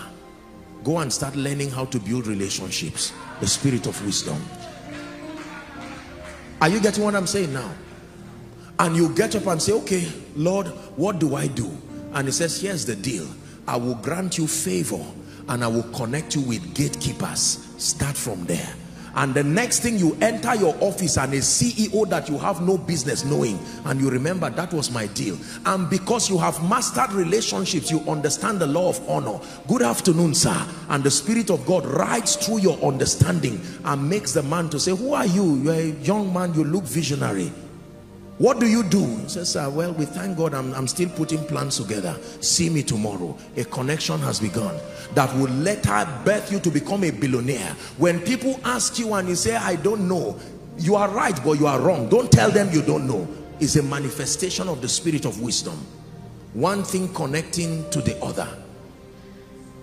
Someone can sit down and your life is not moving forward, and you sit down meditating, Lord, there has to be a way. No matter how long, there is a way, and I trust you. This is why I am here. Suddenly the spirit of wisdom comes, breathes upon you. James chapter 2 and verse 26. Let me tell you why you have been failing. There is no spirit component to what you are doing. A body without a spirit is dead. Your shop is only a body. There is no spirit backing it. Your political career is only a body. There is no spirit backing it. Oh dear politician, your intelligence is only a body. There is no spirit backing it. So when you introduce the spirit component to anything you are doing, you now give it life. Wisdom has come to you. The sacrifice of meditation. Number 2, how do you access the spirit of wisdom?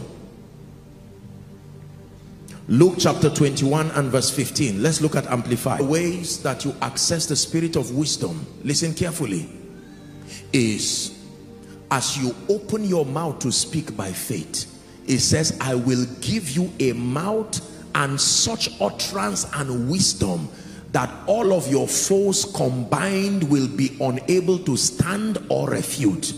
There are many times you have to go by faith. You are in the boardroom and now you are about to speak, and wisdom works like word of knowledge. You, at the point you do not even know what to say yet, but by faith and in the name of Jesus, believing you have the investment of that spirit, you open your mouth and you begin to communicate things that later on you will have to listen to what you said yourself, because you know you are not the one speaking. This is how many people got jobs. They went by faith because the spirit of wisdom was there, and they had all kinds of executives sitting there, and they were standing there, though shaking like a leaf. They believed they were not alone. Young man, what do you intend to do for this company? And the person does not know what to say, and suddenly here he comes, and boldness, and you begin to speak and articulate with such level of uncanny intelligence. This is what I seek to bring. This is what I seek to bring. And they look at you and say, where have you been? When you go out of that place, you can't even remember what you said.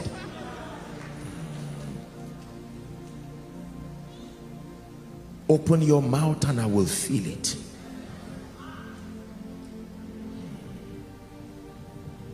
Are you learning something?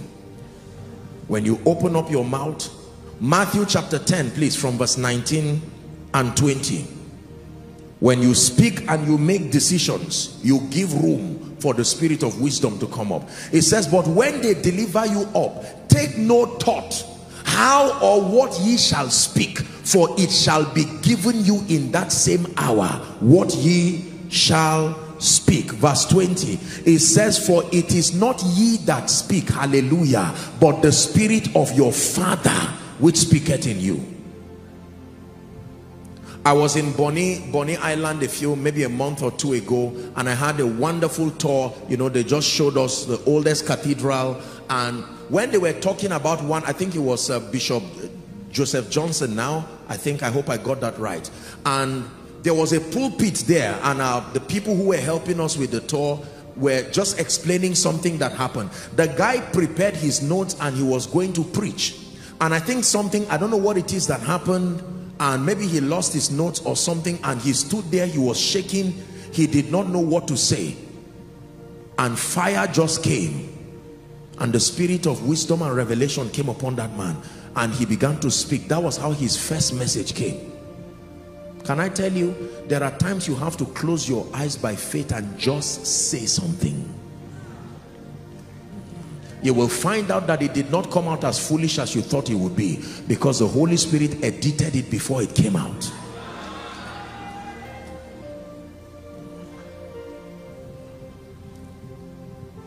Number 3, how does the outworking of the spirit of wisdom, how does it work? Creative thinking. Write it down. Innovative and creative thinking. Job chapter 32 and verse 8. This is the young man Elihu speaking. Job 32. Here's what he had to say. But there is a spirit in a man, or a man, and the inspiration. Everyone please say inspiration. Creative thinking is powerful. This is not about businessmen.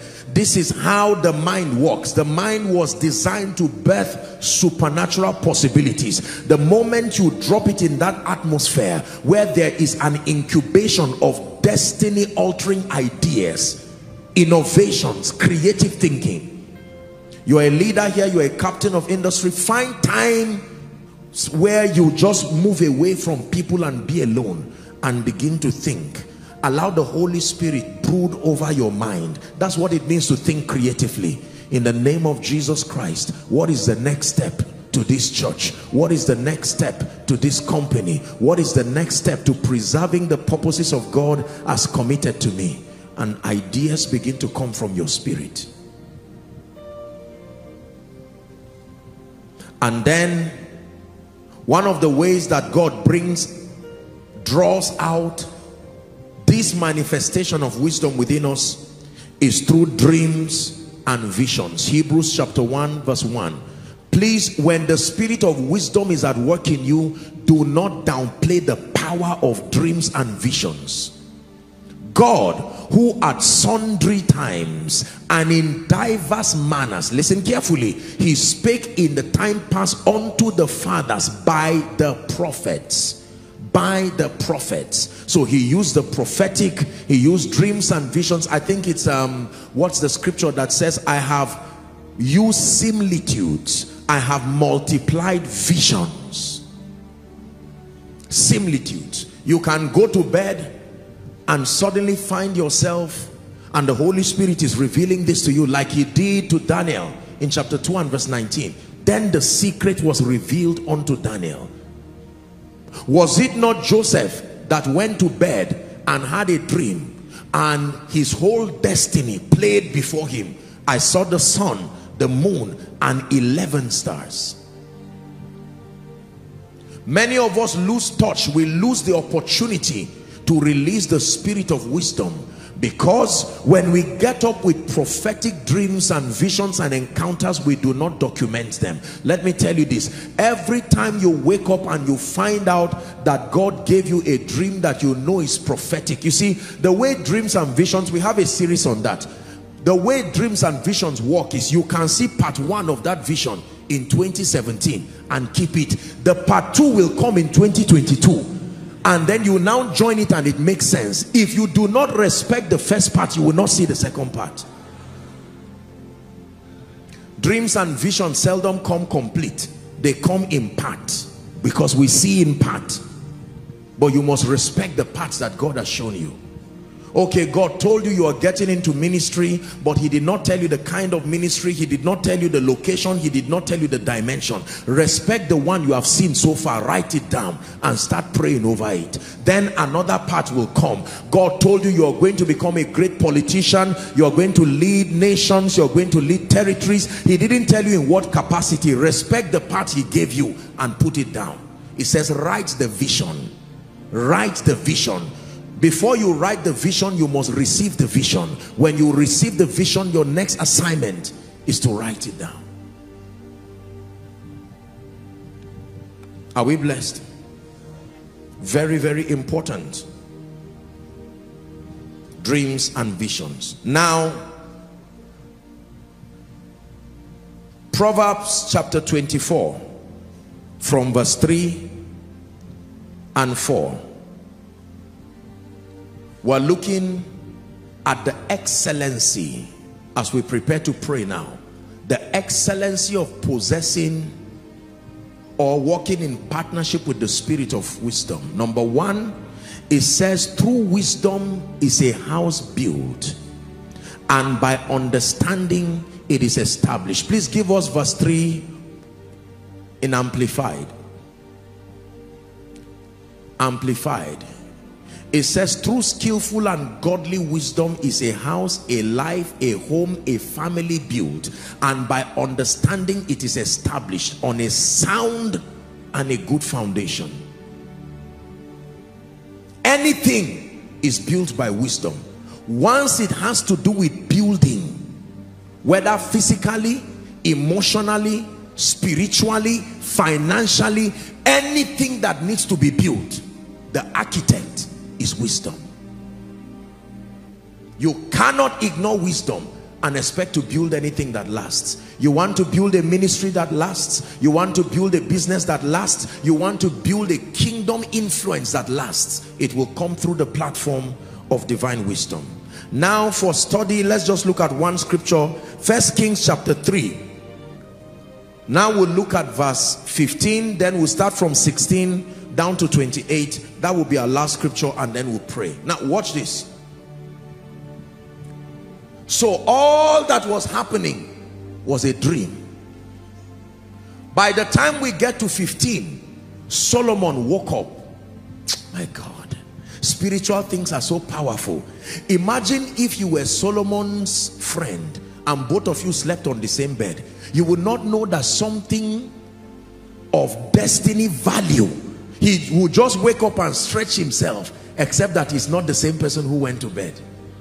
And Solomon awoke, and behold, it was a dream.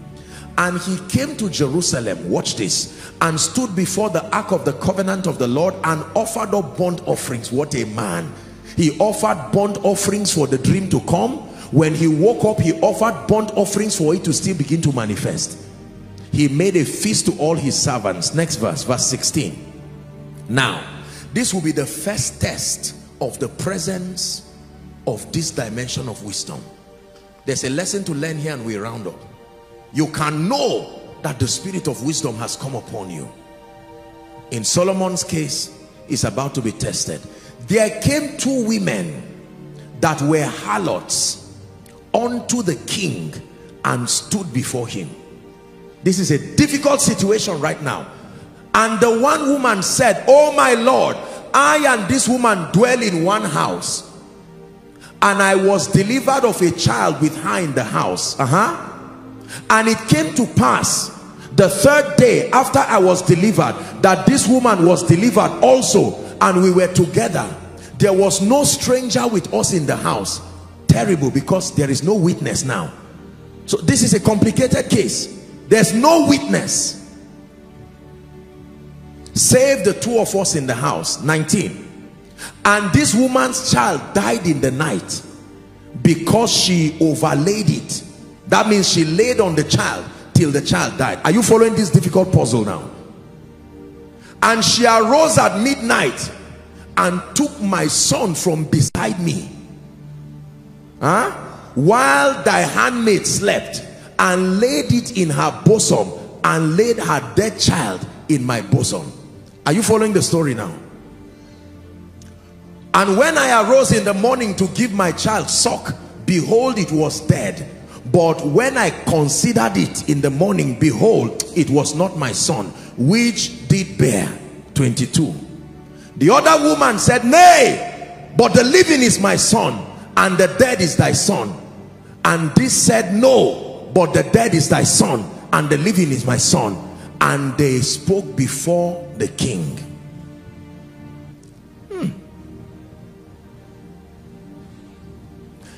Can you imagine such a situation? Two women come to you and they say, one, my child is dead, the other. Now the king is about to demonstrate the all-surpassing excellence of this encounter. He's about to know and test for real whether this grace had truly come. Then said the king, the one saith, this is my son that liveth, and thy son is the dead. And the other saith, nay, but thy son is the dead, and my son is the living. The spirit of wisdom. Keep this scripture there. Let me teach you something to learn. Are you seeing that the king was in a situation right now that it was a dilemma? He was not in the room with them, and there was no witness, there was nobody to call. Only two women and their two sons. Now they are in a very serious argument. Whatever the king did at that point would go around the nation. He could lose his reputation at that point. What do you then do? There are times when the situation that stands before you defies what you know. It would defy what you studied. It would defy the physical connection. At that time, you will need to outsource the spirit of wisdom. Notice the character of the spirit of wisdom. Until the word of the Lord came, there was no way of discerning.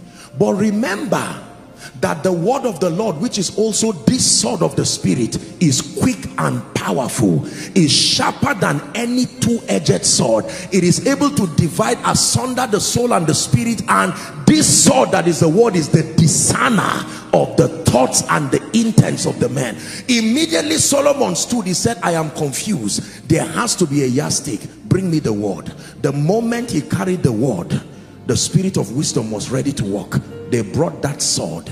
It was the sword of the spirit, which is the word of God. Watch this. That means you walk best in wisdom when you stay with the word of God. The word of God reveals to you how God thinks, and having the mind of Christ enhances the manifestation of the spirit of wisdom. This is very powerful. Bring me a sword. And they brought the sword before the king. Now the word of God started testing them. Watch this. The first test to know the real owner. Watch this now. The first test was the test of love and the test of selflessness. Because all men have self. And whoever is the owner of the child must love the child more than their self. Greater love had no man than this, than a man lay down his life for his friend. So he said, we are going to divide the child in two. We will give half to you and half to the other. In other words, we are going to destroy this vision. We are going to destroy this. A child here does not just talk of a human being. It can mean anything. Destroy this vision into half. Give one to the other. Give one to this. Verse 26. Watch this. Then spake the woman whose the living child was unto the king, for her bowels yearned upon her son. Are you seeing? Compassion and love. The moment the word of the Lord came into the equation, the love test, the self test, it says, oh my love, please, I love this vision more than my reputation. Let my reputation die, but let the vision live. And the king was looking, said, now we are knowing the real owner. The word of God is fine, is filtering this. I love this son. Do not allow this son die.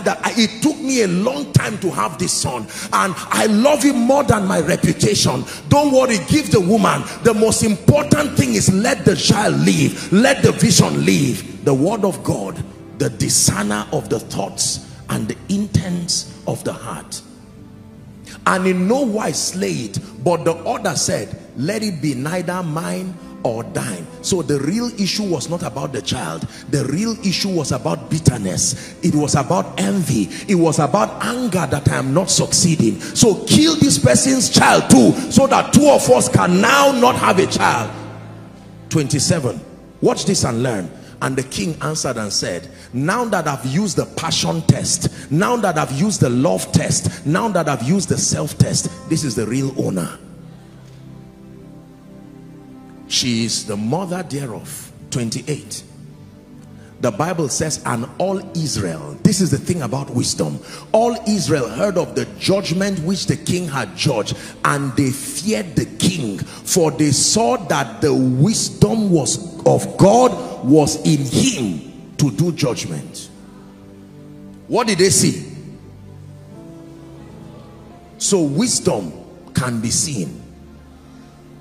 When the wisdom of God rests upon your life, you are not the only one who will know you have it. Everybody around you will know, because of the excellence of the judgment that you have. Are you ready to pray? We have about 5 minutes or so, and we're going to pray passionately. Listen, brothers and sisters, every destiny here is at the mercy of the manifestation of this spirit upon it. I'd like you to make sure your heart is open for the next 5 minutes, because you are going to cry. Many of us are at points right now in our lives, our ministries, different areas of our lives, and the cure to break that stagnancy is the manifestation of the spirit of wisdom. The cure to foolishness, foolish decisions, recycling of pain, wisdom. Lift your voice and begin to thank the Lord for the word that you've heard tonight. There is such a thing as the spirit of wisdom.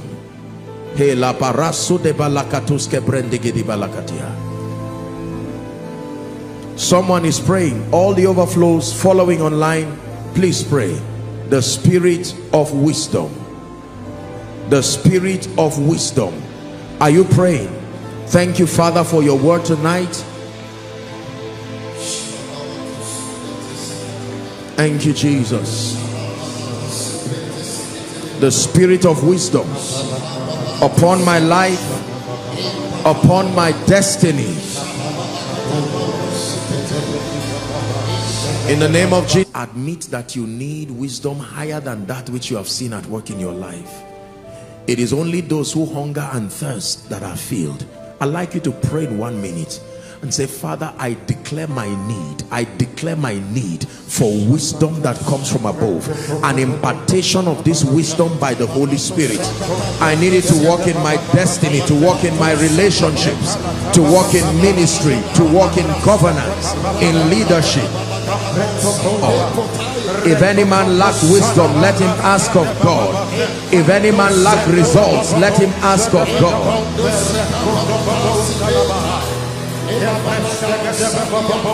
Are you? Hallelujah. Hallelujah. Believe me when I tell you there is a relation. When one accesses this level of wisdom, there is no limit to how far your results can go. You see, the thing about wisdom is, just when you think you have exhausted a level, another layer of that wisdom is opened. It is ever increasing glory by the wisdom of God. To see the manifestation of the wisdom of God providing supernatural solutions. Lift your voice and pray. Lift your voice and pray.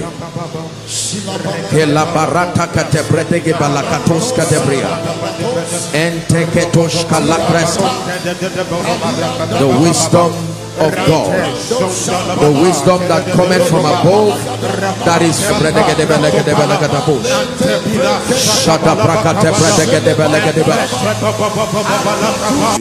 we are going to pray. I told you the spirit of God works, the spirit of wisdom works best upon and with a man who sustains the mind of Christ. The mind of Christ means that you have adopted his value systems as revealed from scripture. You must listen, you must be a student of scripture so that the Holy Spirit can find the tools that he will use to reveal the wisdom of God to you. Let this mind be in you, Philippians chapter 2 and verse 5, which was also in Christ Jesus. Permit this mind to be in you. You must replace your thinking with the word of God. Believe me when I tell you that everything around your life will revolve around your belief system. The wisdom of God presents the wisest perspective on all matters. There are many perspectives, but the wisdom of God presents the wisest perspective on all matters.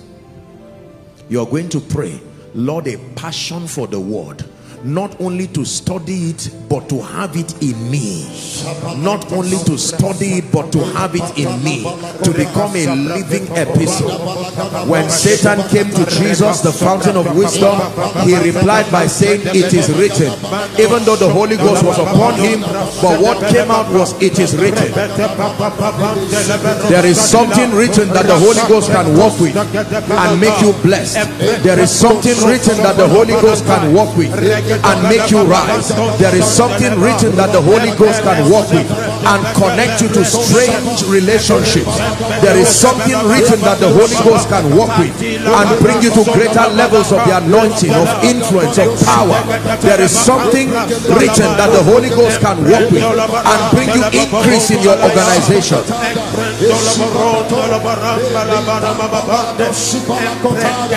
Hallelujah. Praise the name of the Lord. Hallelujah. Amen and amen. Now, if you allow me to do this, since I'm not here alone, I'm glad and honored that Apostle Goodheart is here. I didn't inform him, but I hope you're not embarrassed. I would want to plead with him, even if it's just for a minute, to just come. And now that there is such an anointing here, I'm going to ask him to come.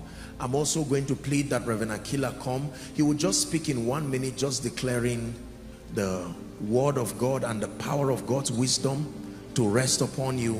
And then Reverend Aquila will declare and Apostle Goodheart will declare, and I'll just round up. Will that be fine? Please, let's honor the Lord as the servants of God come up very quickly.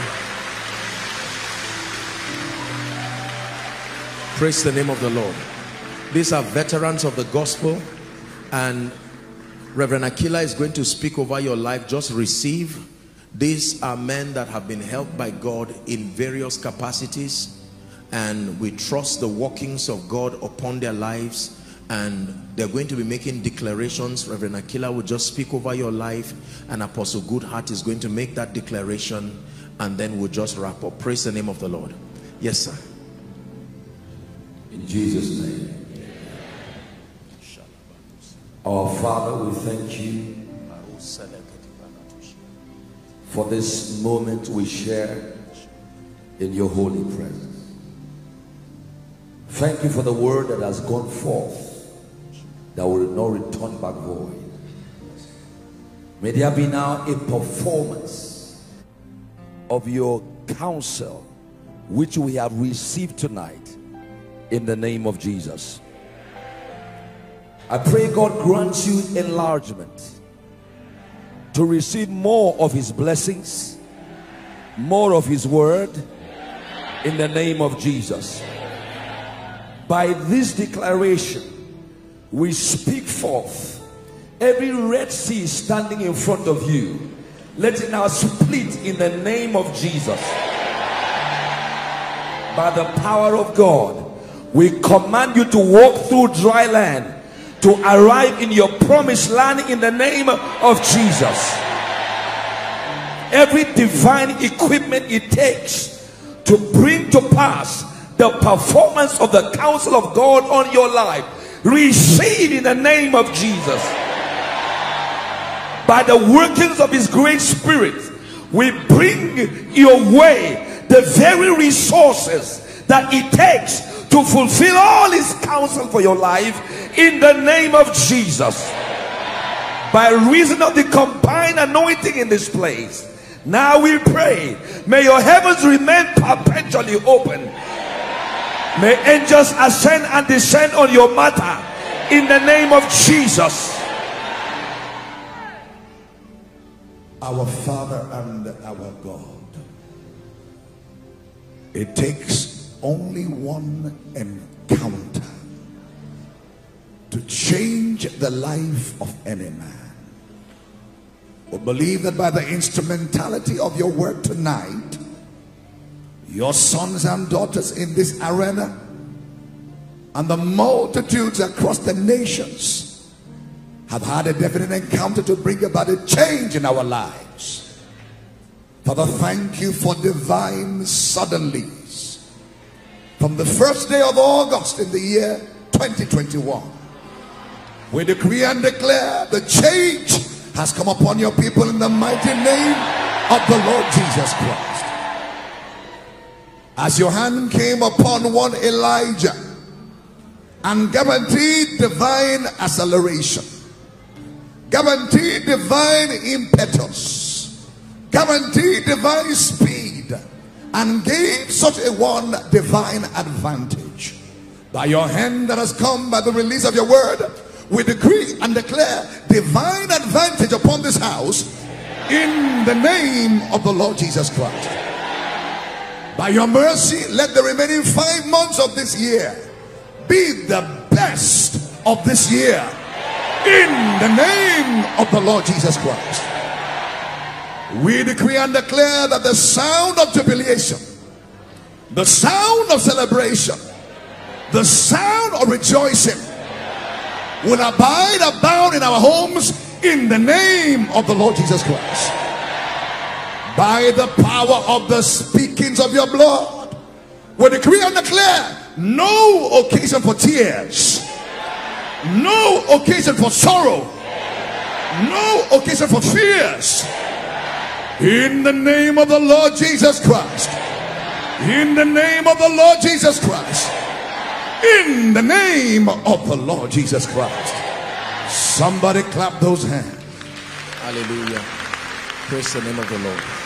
Now, just standing still under this anointing, I decree and declare in the name of Jesus, according to the measure of grace, the manifestation of the spirit of wisdom that the Lord has so lavishly brought upon this ministry, I decree, even as we have received from those who have gone ahead of us, in the name that is above all names, receive from tonight the spirit of wisdom. Receive an impartation of the spirit of wisdom. Let it begin to manifest as extraordinary results in your life. The grace to make quality, superior decisions that move you forward. Receive that grace in the name of Jesus. By this impartation, every mountain and every obstacle that stands before you, in the name that is above all names, we declare it shattered right now.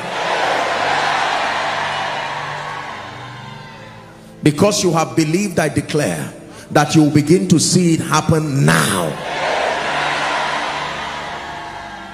That everyone around you will know for a surety that you encountered the spirit of wisdom tonight. Hear me. In your place of prayer, as you meditate, many of you, the Holy Ghost will come to you like a mighty rushing wind. He will show you the secrets of your destiny. He will reveal to you the strategies and the blueprint for the next level of your life, in the name of Jesus. And I declare that under the influence of the spirit of wisdom, may 10 years be put in 1 month. Under the influence of the spirit of wisdom, may 10 years be put in 1 month. That by the end of August, many of you would have made tremendous destiny advancements in the name of Jesus Christ.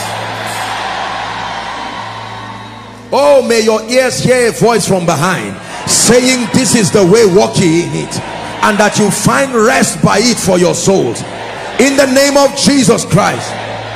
The Lord will give you a wisdom. He will give you a mouthpiece that no one can gainsay nor resist, in the name of Jesus Christ.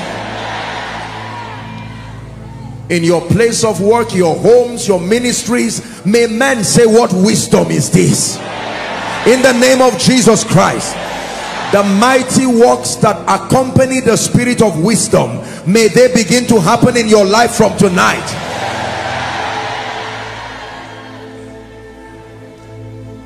And the rewards that follow wisdom, in the name that is above all names, may those rewards come upon you and overtake you, in the name of Jesus Christ. Father, we agree as a family of faith, and we agree as the body of Christ over this city, over this nation, over this continent, that in a fresh dimension, let there be an outpouring and a manifestation of the manifold wisdom of God.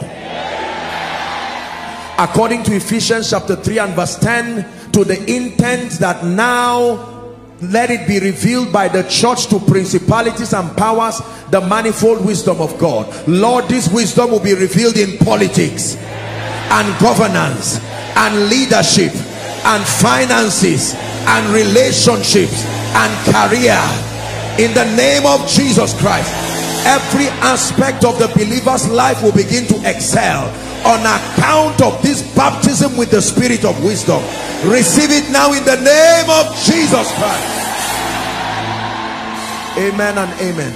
Let's honor and celebrate the servants of God. Thank you, sir. Thank you for lifting. Thank you for lifting. Thank you for lifting my hands. Thank you for lifting. Thank you for lifting. Thank you for lifting my hands. The greatest wisdom that a man can show is to run to the fountain of wisdom himself. The Bible says, thou art the fountain of wisdom. It says, in thy light we see light.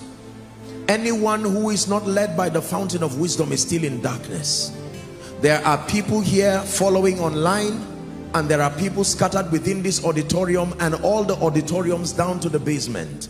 Some of you may be saying, Apostle, I have heard you speak and I know that I need an encounter with Jesus, the fountain of wisdom. Or there are some of you who are saying, I love Jesus with all my heart, but as it is right now, I need to rededicate my life, my ways to him. You may have come from far and near. Let's minimize movement. I'm about to make the altar call. Wherever you are, we have just a minute or two for you. I'd like you to run and just come and stand here as we celebrate the Lord for your life. It is because of you the Lord put this meeting. Do not wait for someone to come win that war tonight. Are there people coming? Celebrate them as they come. Celebrate them as they come. Anyone, listen, don't sit back and say, I think I am all right. The moment, listen, the moment Jesus is not Lord of your life, you cannot access wisdom. Celebrate them as they come. Koinonia, is this the best you can do? Run to Jesus, who is the fountain of wisdom. The Bible says, if any man lack wisdom, let him ask of the Lord. The first wisdom is to receive the free gift of his life, translating you from the kingdom of darkness into the kingdom of his dear son. If you're still coming, come quickly. If you're still coming, come quickly.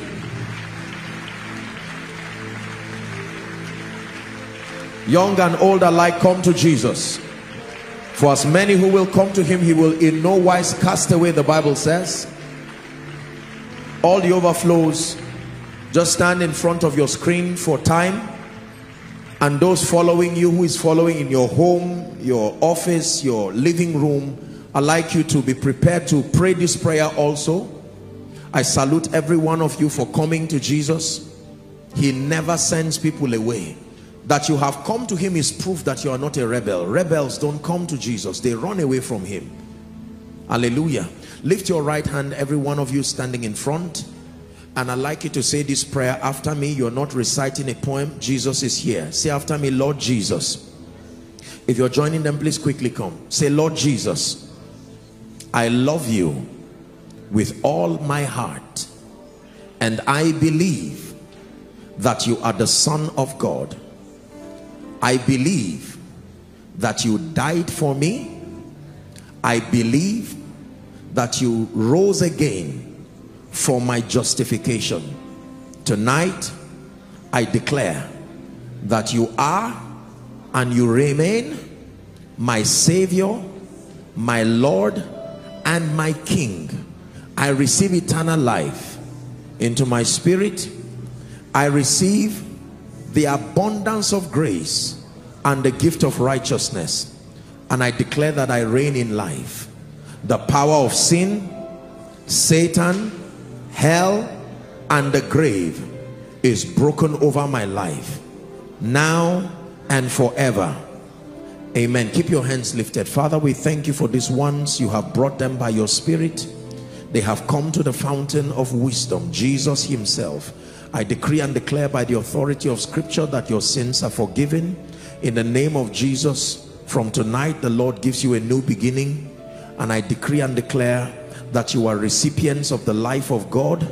You are part of the family of faith, and from today I declare that you go forward ever and backward never, in the name of Jesus Christ. Amen and amen. Thank you for making this wonderful decision.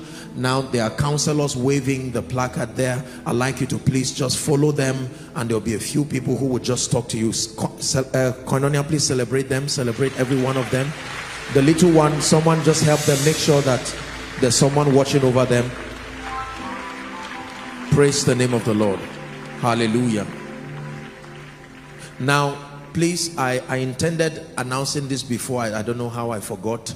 From today, we'll make it a point of duty. The first Koinonia service of every month. I know that we always fast, but the first Koinonia service of every month, by the grace of God, automatically will be waiting upon the Lord. Praise the name of the Lord. This is for our spiritual health. Is part of the training process to help us build capacity.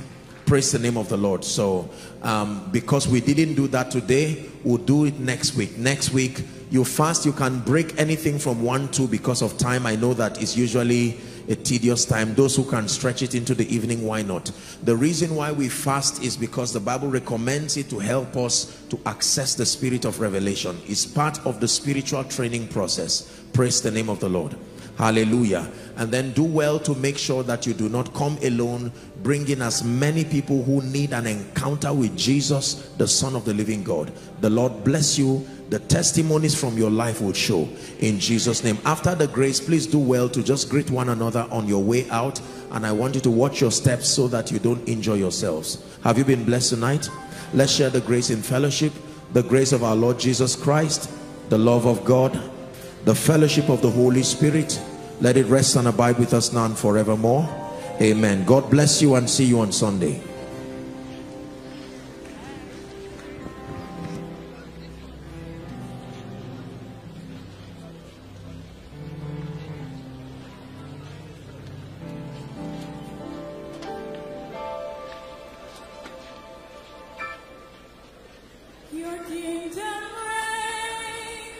Dearly beloved, I hope you were blessed by this message. Do not keep the video to yourself.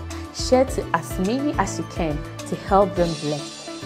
Check our homepage for more of our messages. Subscribe to the channel, comment on it, like it.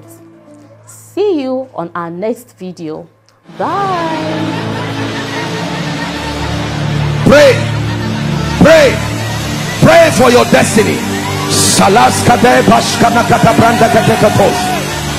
Katebranda katapakotos kotobrekatekelekata.